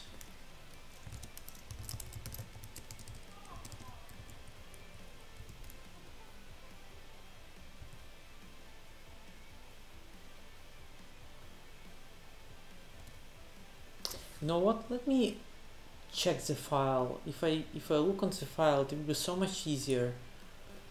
So inventory, Ansible parser. Let's do ini. Expected. Let's do source. No, let's actually have expected.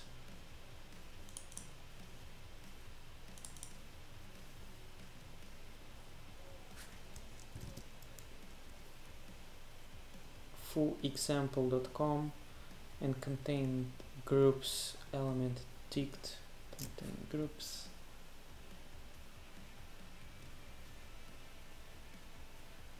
What about defaults?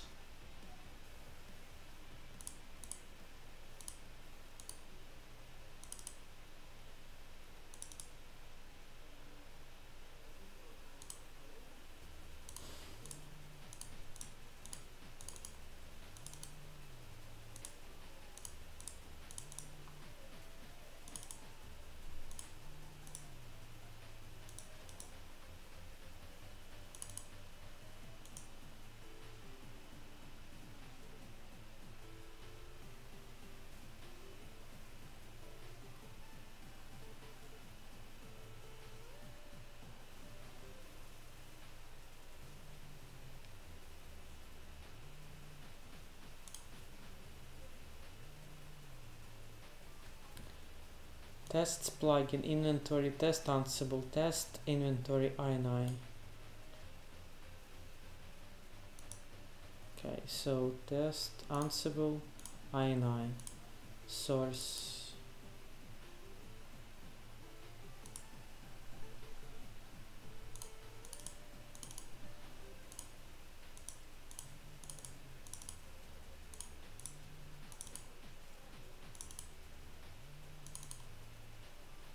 Oh, defaults is right here. So okay, expected. So it means the simple inventory that is expected by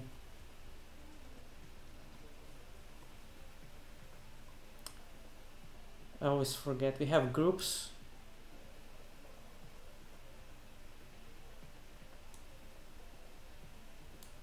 We have variables. We have groups in this file. I'm willing to just put any and then don't care anymore. Element dict foo example.com. Okay, so this one is right here, which is just a bunch of variables. Element dict here is foo example.com and contain groups. Why it doesn't make sense to me? For example.com it contains groups. Well, so technically this is just anything.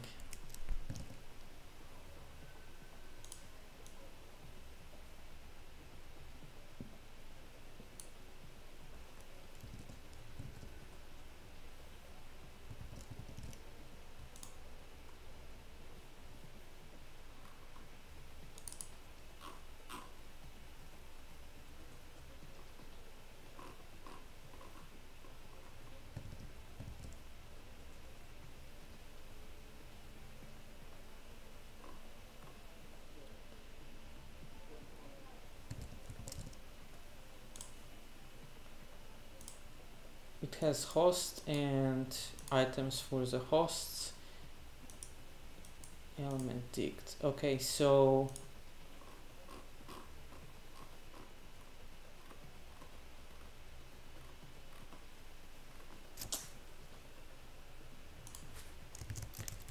dict str vars dict.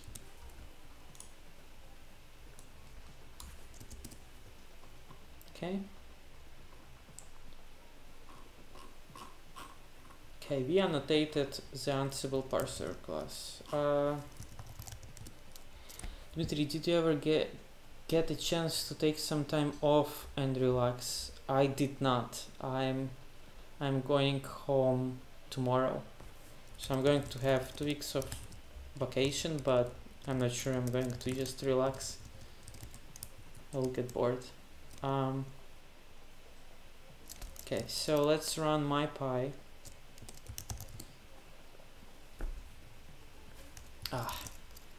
Nornir.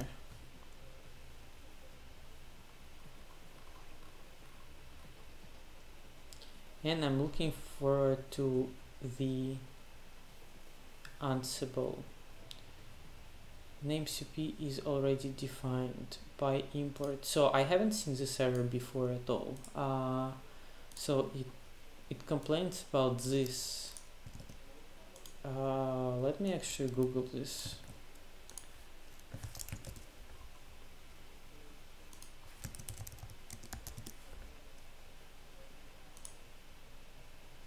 Most likely I will have to disable type checking here, since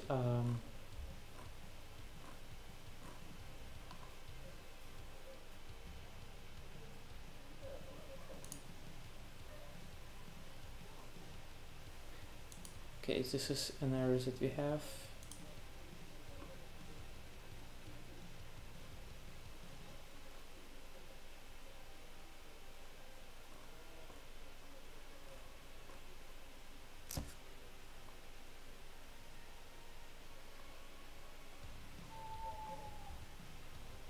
The current workaround is type ignore.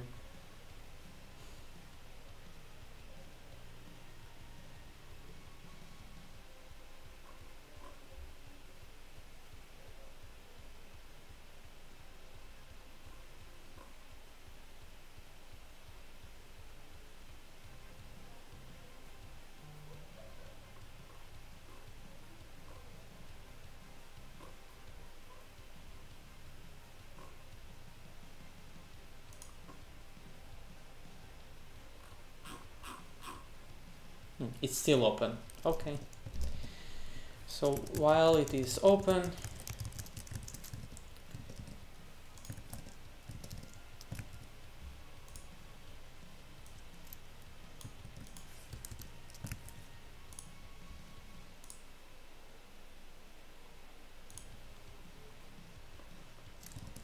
okay, Ansible line 58. So by the way, you already see that this one, Ansible type, since we already annotated it actually we are starting to get some benefit of the type checking. So now it actually looks on these types and can infer types for your code. So it's yelling at us line 58, this data get children items. Okay, interesting. Why it's yelling at us?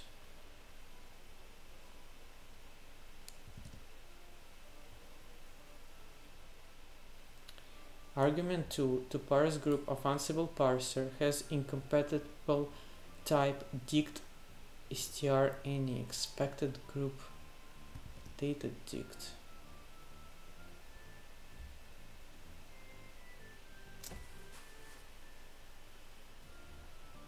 This doesn't make a lot of sense to me though. Data get children.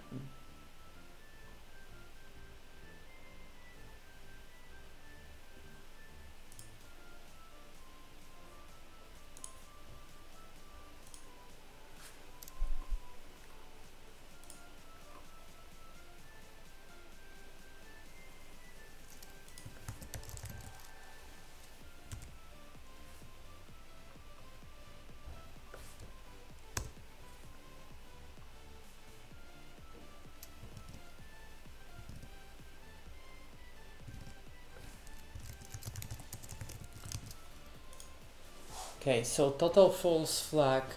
Oh, actually, I put it in the wrong place.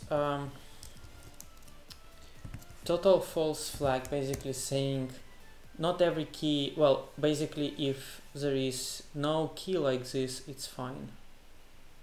Are you going to somewhere during vacation? I'm going home to my hometown. But I'm still for 2 weeks. But then I'm planning to also go somewhere where I don't know where. After I come back, we'll see. I actually want to spend 1 week somewhere completely without technology. We'll see how it will work out for me. I don't understand this. Group data dict. I have it here. I'm referring to it. Now I am saying data get children, which is dict, and it should be fine. But then it yells at me saying nope, this is not correct. Oh, I see now why. This function is recursive, so we actually go ahead and do the same stuff. Interesting. I do not know if I can do this with mypy, like recursive dict.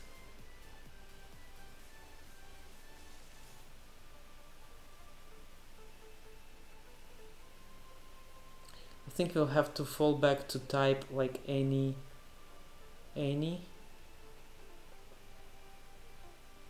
So yeah, if you think about this, we are getting children and then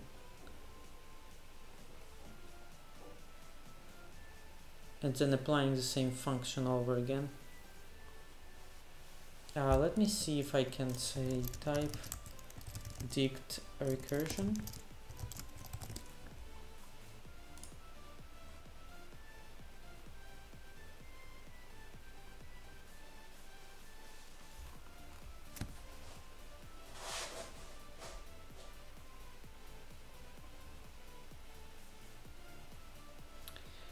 Do you play any games? Well, not really right now, but when I really can't do any work anymore, I play something on PlayStation. So the latest game that I finished was Battlefield 1, so the single player, and I think the latest one that I just downloaded and started was Game of Thrones from Telltale, but I didn't go farther.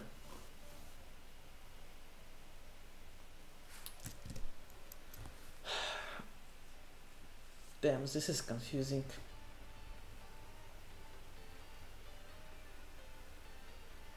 Let's look on Ansible file, maybe it will be easier to understand. Yeah, when you didn't write the code, it's actually pretty hard to just go ahead and put types everywhere. But it's kind of fun as well, I think. Well, I'm advocating for code quality, so.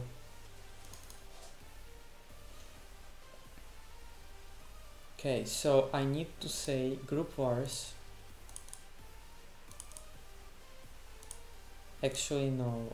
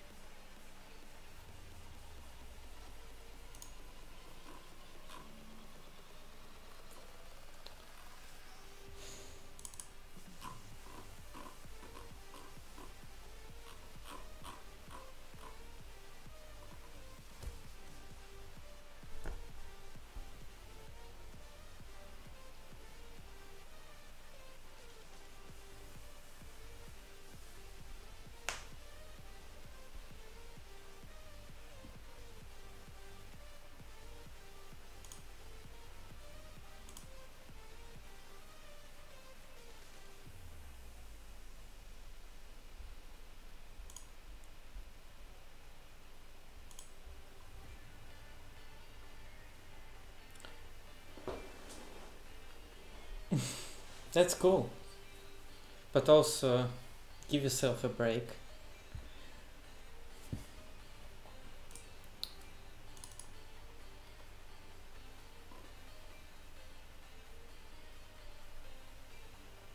Okay, I need to think this through. I don't understand what is going on.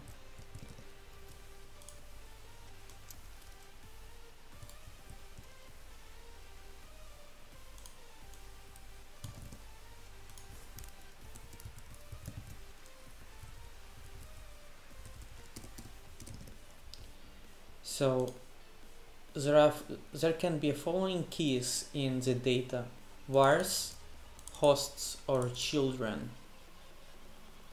Vars is a vardict, so it can be anything. Children, I don't remember. I think I need to check the YAML one.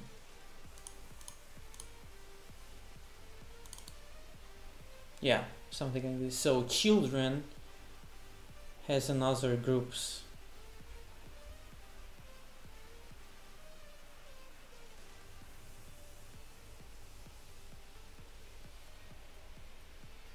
Okay, so children is basically the same dict all over again. And then, but I don't see here groups though. Oh, hosts, hold on. Hosts, and what about hosts? So hosts are string. Yeah, I have to write this down. So we have group vars, which is basically vars dict, okay? Which is dict of str any. You can have any format of the variables. You have children, which is essentially dictionary, the same that we are describing.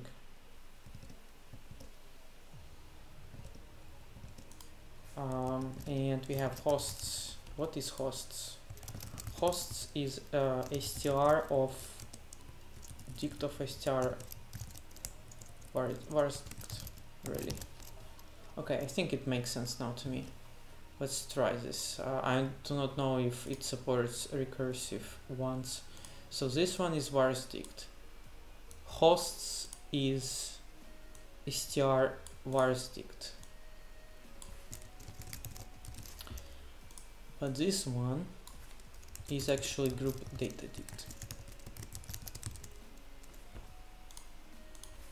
This kind of makes sense, but let's see if mypy is happy now.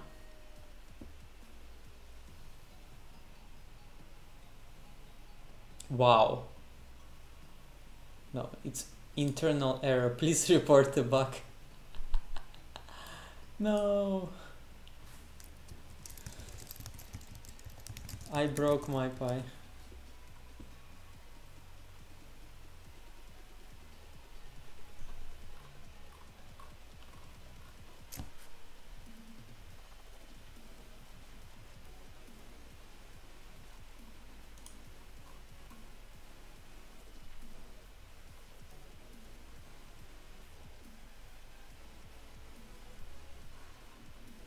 Nice.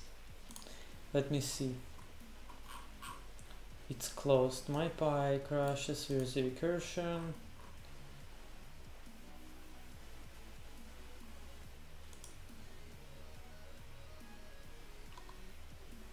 Okay. Ideally, I would want to open a bug for this.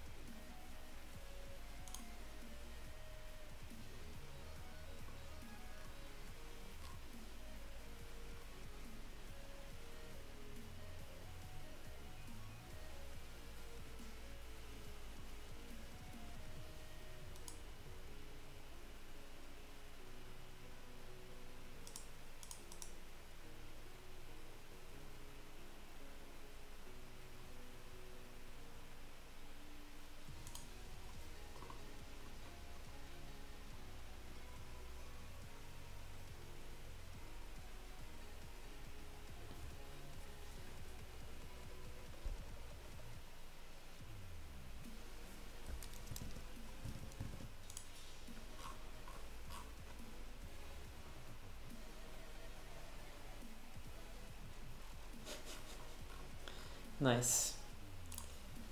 Okay.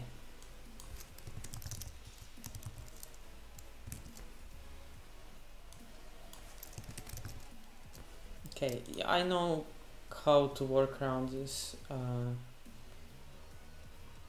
I guess. So here I have to say cast. So cast is basically you are lying to mypy bounty type, which is alright. So basically I'm saying I have to import cast function.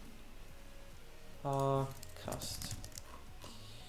Basically you're saying, well, whatever the type is, I am lying to you and saying that this is group data dict. Group data dict.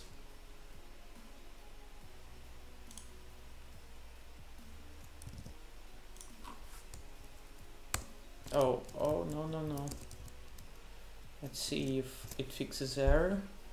Pretty sure it will fix the error. So yeah, we got rid of error here. To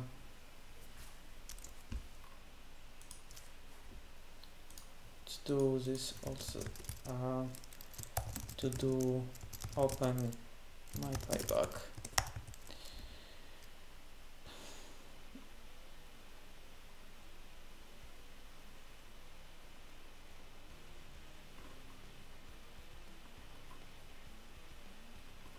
Okay, I think we are going to stream for like another, I don't know, maybe 15 minutes.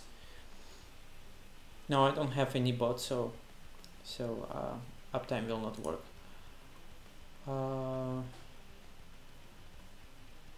Or it works all the time, I don't know. I'm not power user of Twitch. Okay, so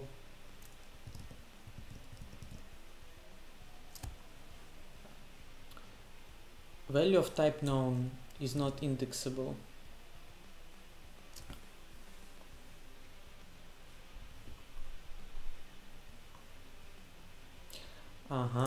Okay. We have to find where we redefine this data.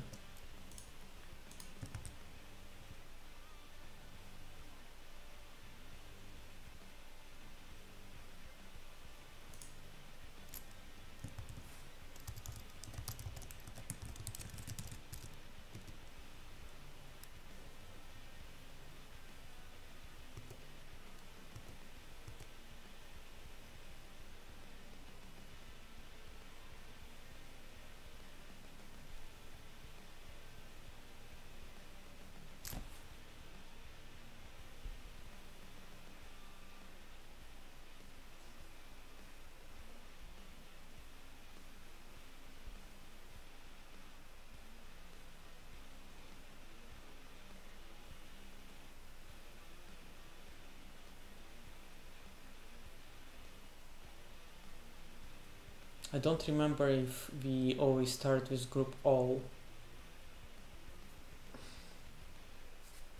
in Ansible.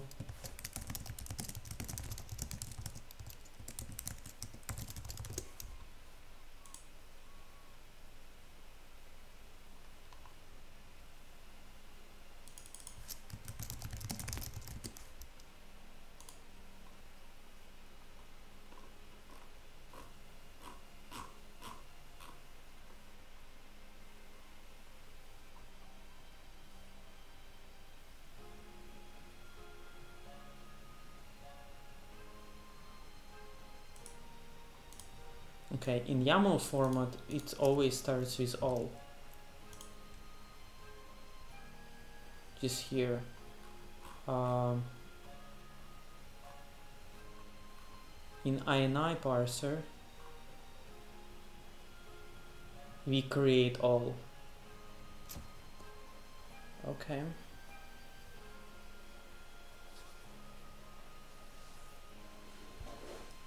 Well, we don't necessarily need to. Well, I think we can create it anyway. Ansible. Oops.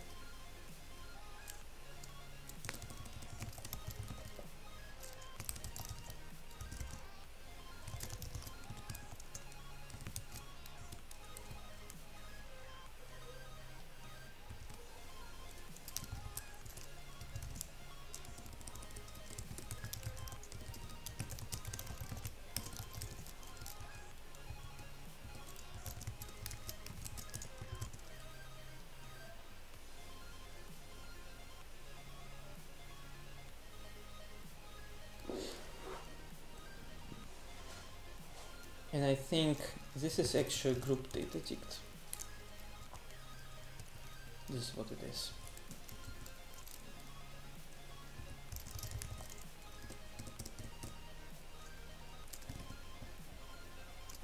You can have variable, you can have group all, you can have children, you can have hosts under the group all or variables.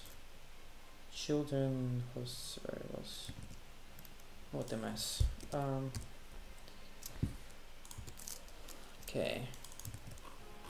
So original data is going to be optional. Ansible hosts ticked. Then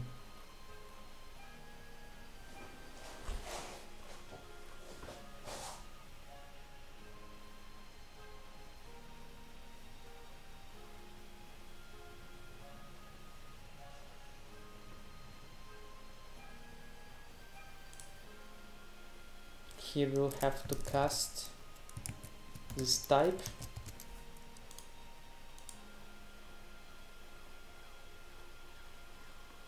And then self-original data is supposed to be fine.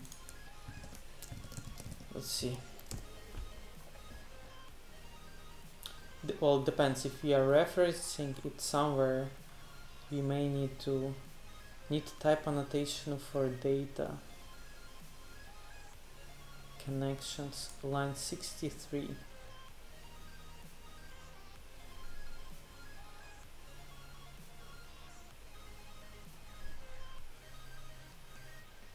Line 63. and 65. Oh, it's wrong file. Value of type optional Ansible host ticked is not indexable on line 65. Okay, so here is, for example, we already found some bug. So since we are defining here that original data is none, it's not necessarily always none. So we have to go ahead and actually do a check. If self original data is not none, then we go ahead and do this. Because it can be a non-type. So we just, found one random bug.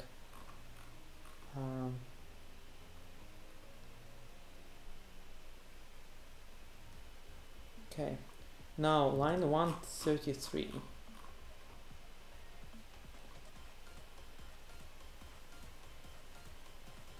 Okay, result normalize content.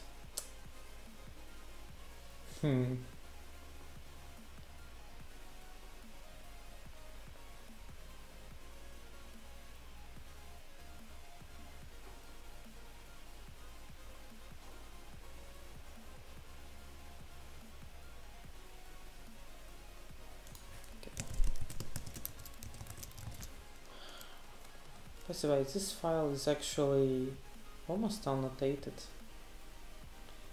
By the way, this one, tuple any, is obviously incorrect. It should be tuple of ticked, where's ticked?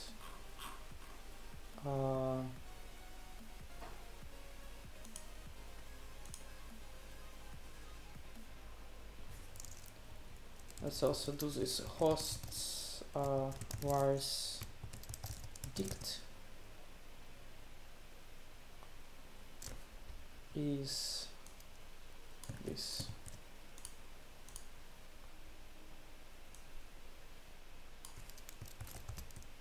Hosts vars dict.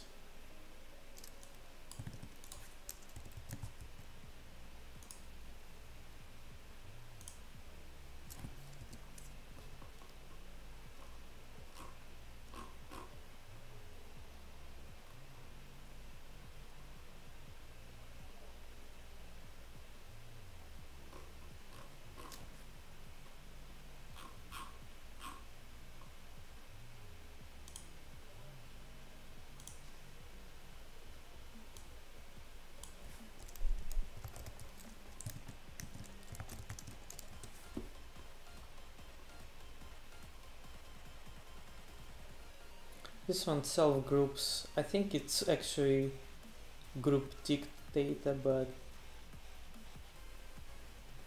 no, whatever. I think we'll leave it like this. So we return here hosts vars dict, and we return this one.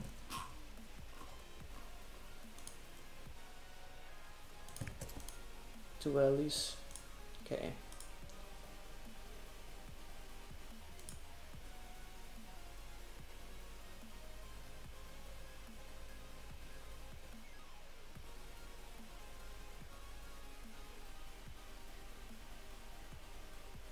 I do not know how to annotate keyword arguments yet.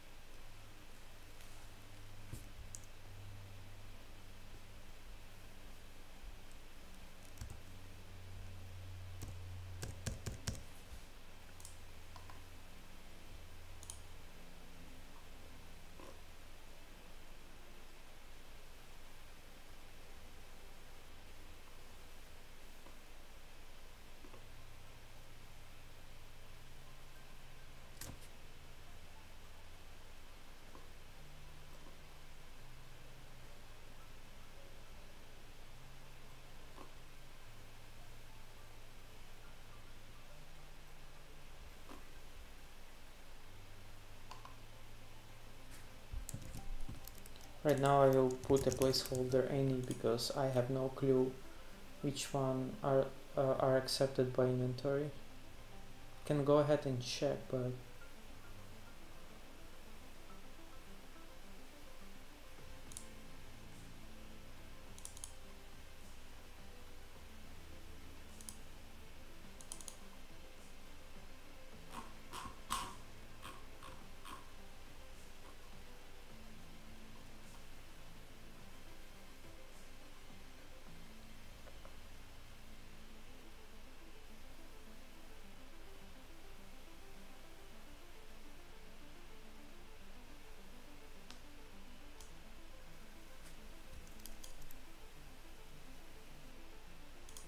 by the way, this is a good example. Remember I told you at the very beginning that if you put like types here in docstring, they quickly become outdated. So we can actually see it here. There is new argument called Nornir here, but it's not described in the docstring at all, right? So relying on the docstring is really not a great idea. While you can enforce type checking. Okay, so there is hosts groups transform function in Nornir object. Let me go back to Ansible. Host vars group keyword arguments is, yeah, I would just put any.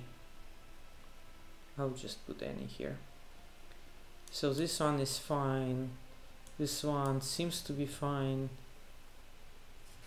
Now there are a couple of places. This function and result, and this function and result. And that's pretty much it for this function. Yeah, so only like a couple of places. So yeah, basically this ini parser we have to fix, and then we'll be good to go. So I am going to do this. IPDB.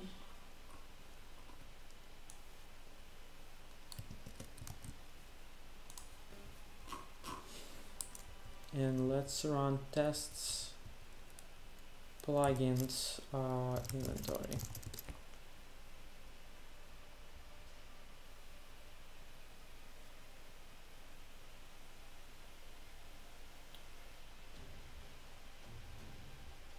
Okay, so result. This seems like just vars.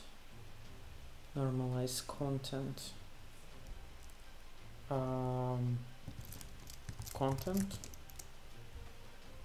Content is string. Oh wow, let me find where we are invoking this. Self-normalize content data.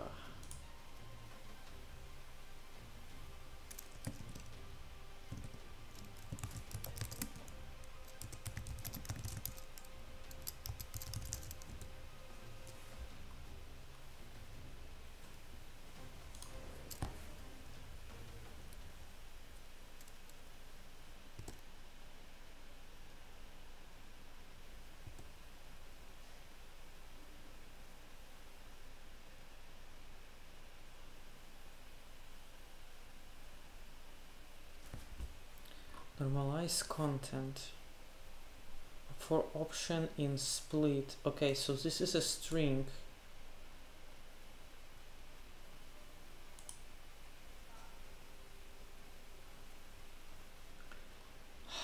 Damn it. Content split. We just splitting by lines. Then for every line we are going to find the one with the equal sign. So this is just ini parser. Let's see. So tests ini source.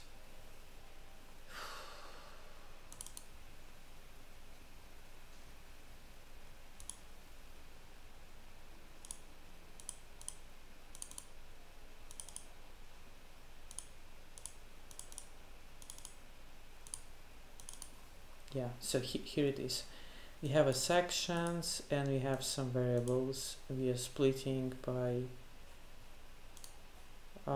actually I forgot. Let me try. Text is equal to 123 space 456 \n 123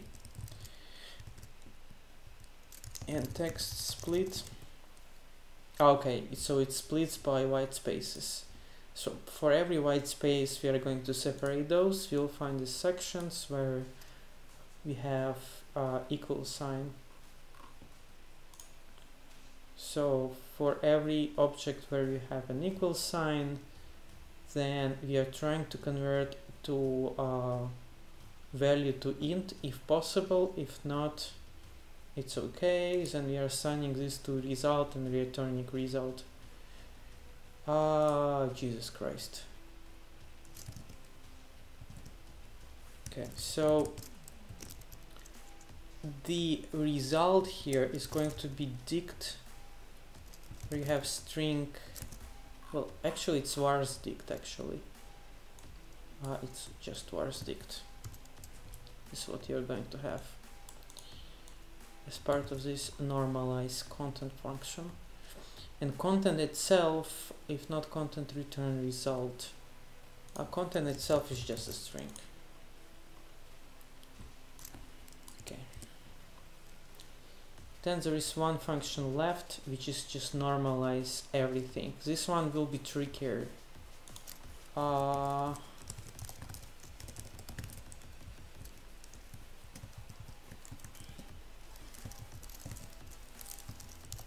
Okay, this will be the last thing that we are going to do today, since I still need to pack for my trip tomorrow. So let's run this. Obviously we'll also run mypy to check if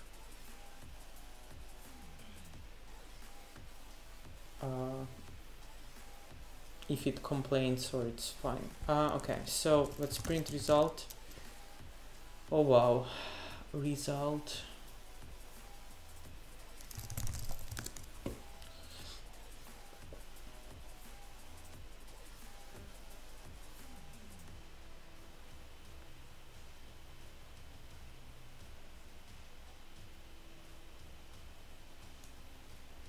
Default observers.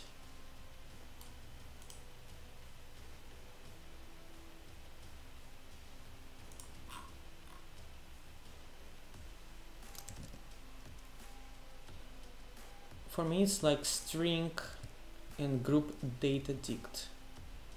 String group data dict. This will be result.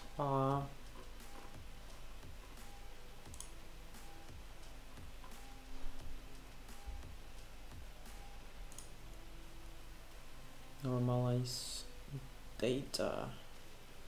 Okay, so dictionary string groups data dict.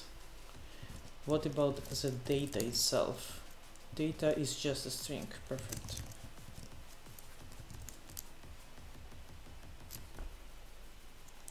Escape pod is equal to 2.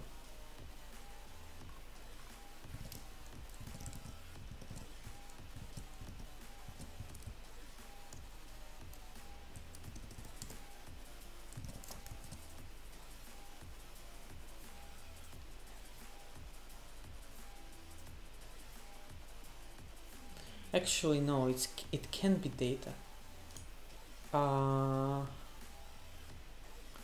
Oh, I see now why.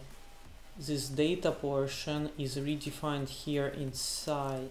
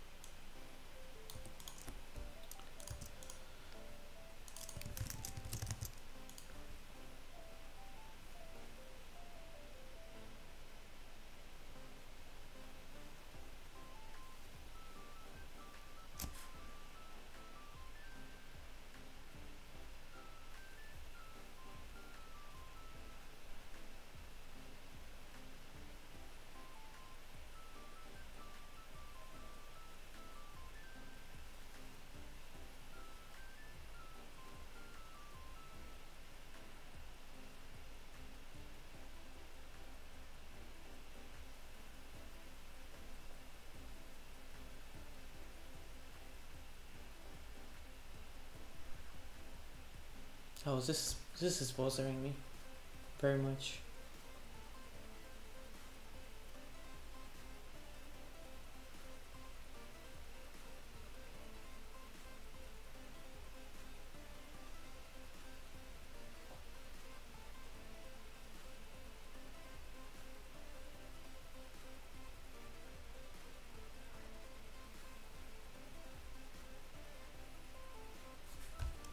Yeah, I will have to put breakpoint here to see what is the data.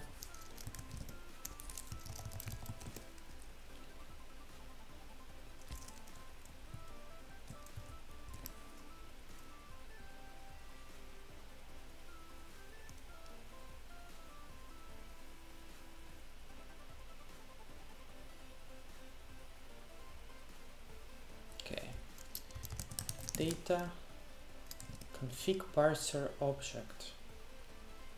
What is going on? Is instance data dict false? Oh wow. Data items view.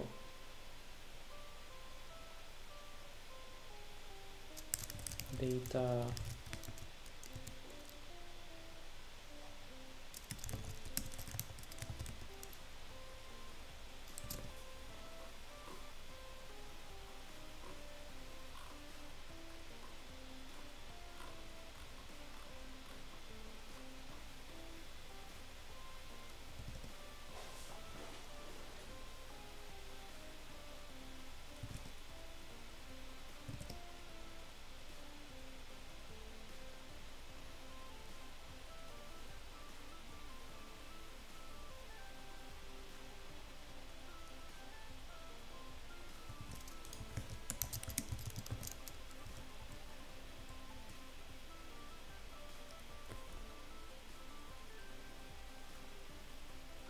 okay, so this is config parser object. So this data is going to be cp config parser, and it seems we are done. There is one place where which is bothering me. It's this, where I changed this to different thing. Also, I don't understand why we are using items everywhere. We can say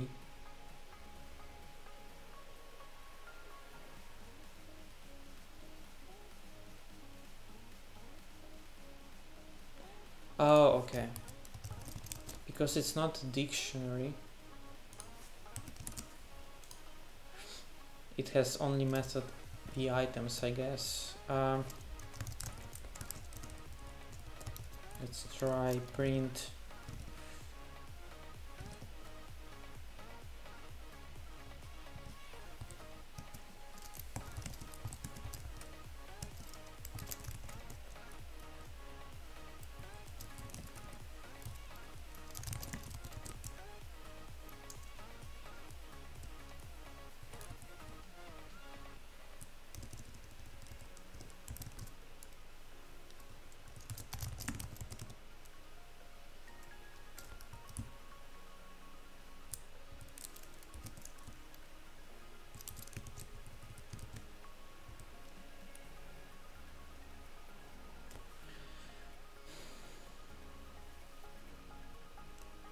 I don't know, this seems to work fine. So actually I will put it back.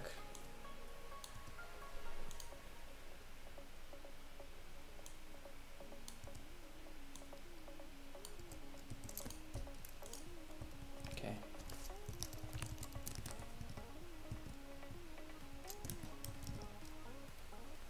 Let's run pytest now. Ideally it should not fail, so our stuff should not break everything. Which we did. So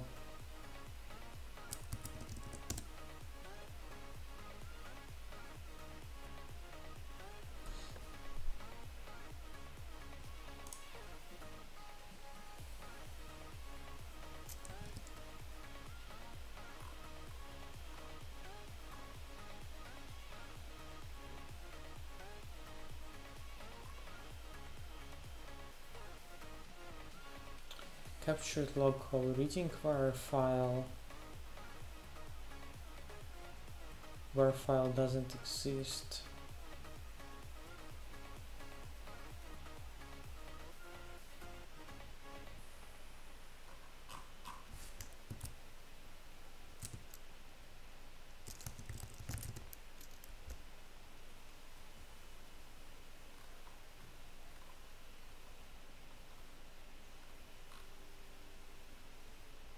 For children, in children data, in data get items, set object has no attribute items.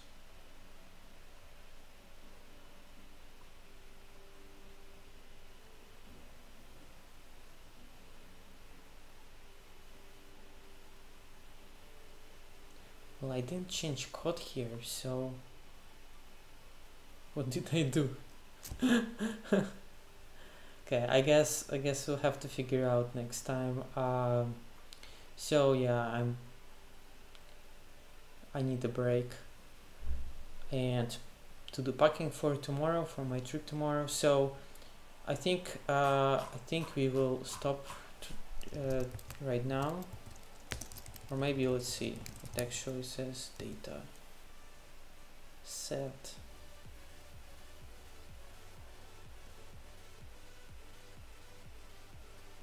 Yeah, we need to figure it out later. But I will still try to run mypy to see what kind of report it gives us for the Nornir plugins. Yeah, so you see it's quite a bunch of work. That's why you usually want to like enable it for like one file at a time or something. So we didn't get rid of all errors here, but there are some problems here. So for example, lines 135. Okay, I would have to put result here, which we didn't do, and this is just was dict, by the way.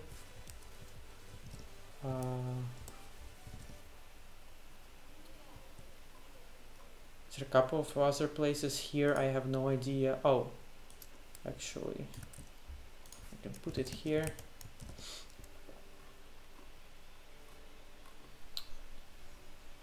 Colton type function init in type content. Okay, so we can't fix this.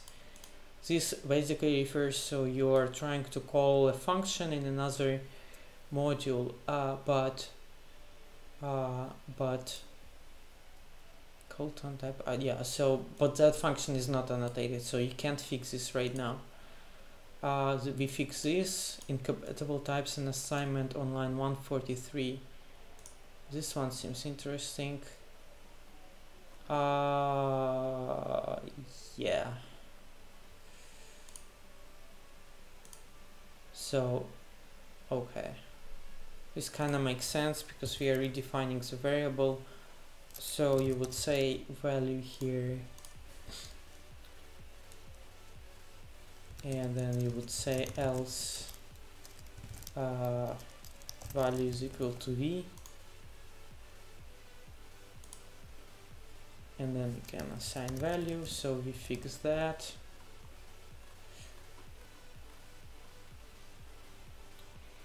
But this one, incompatible types in assignment 196, this will be much harder to fix though. 196 except CP error.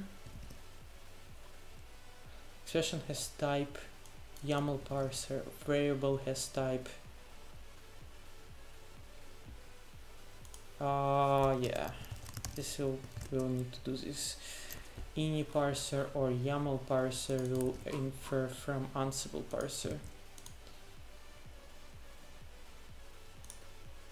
Local variable on.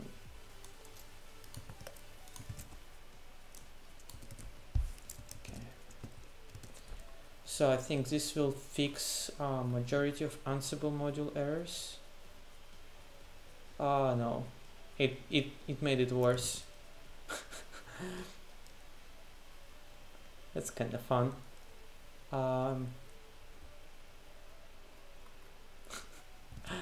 That's awesome. compatible types and assignments, line 147.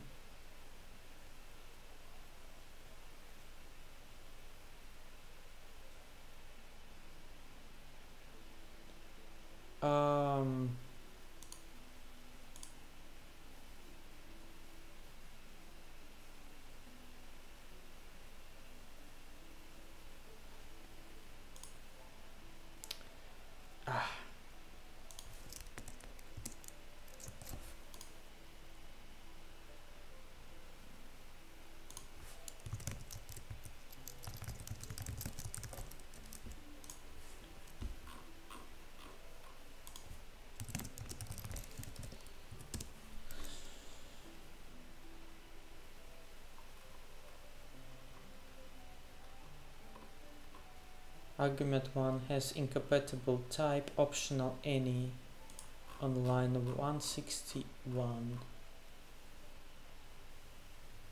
Yes, this function is completely broken. It has to do. Type D key must be string literal expanded one of children.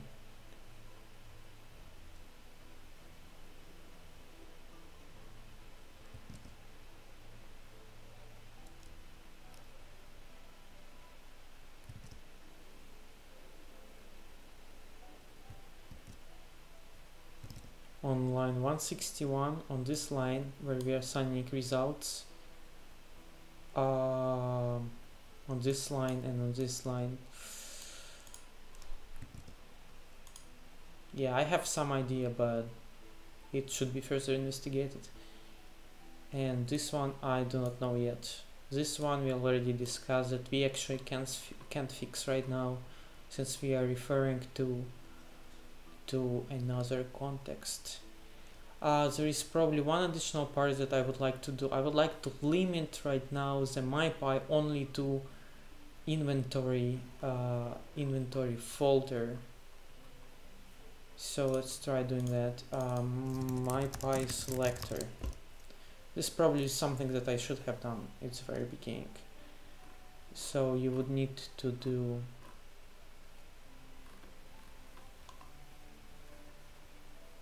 I don't remember how it's done. GitHub.com certbot. I will steal that.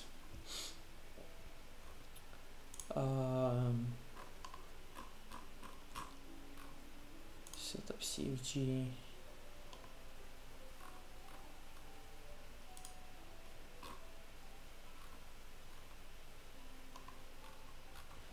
Guess I will need to find my contribution here. Commits, issues,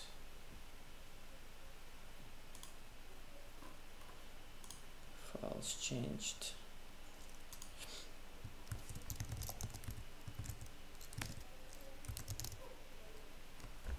mypy ini.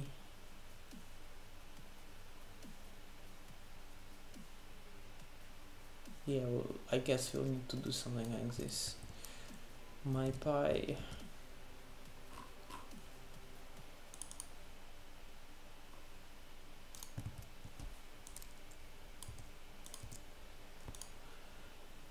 minus acme. This will be Nornir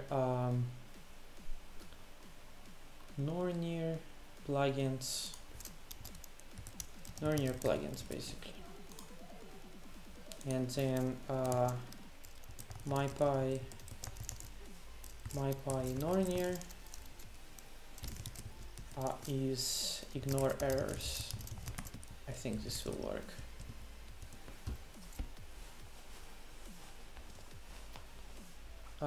Yeah, true.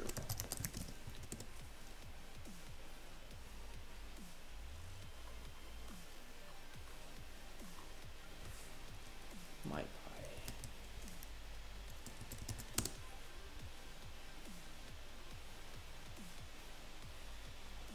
Yeah, we can even further. We see that right now it basically yells at us about plugins only. We can even filter it down and say inventory for now.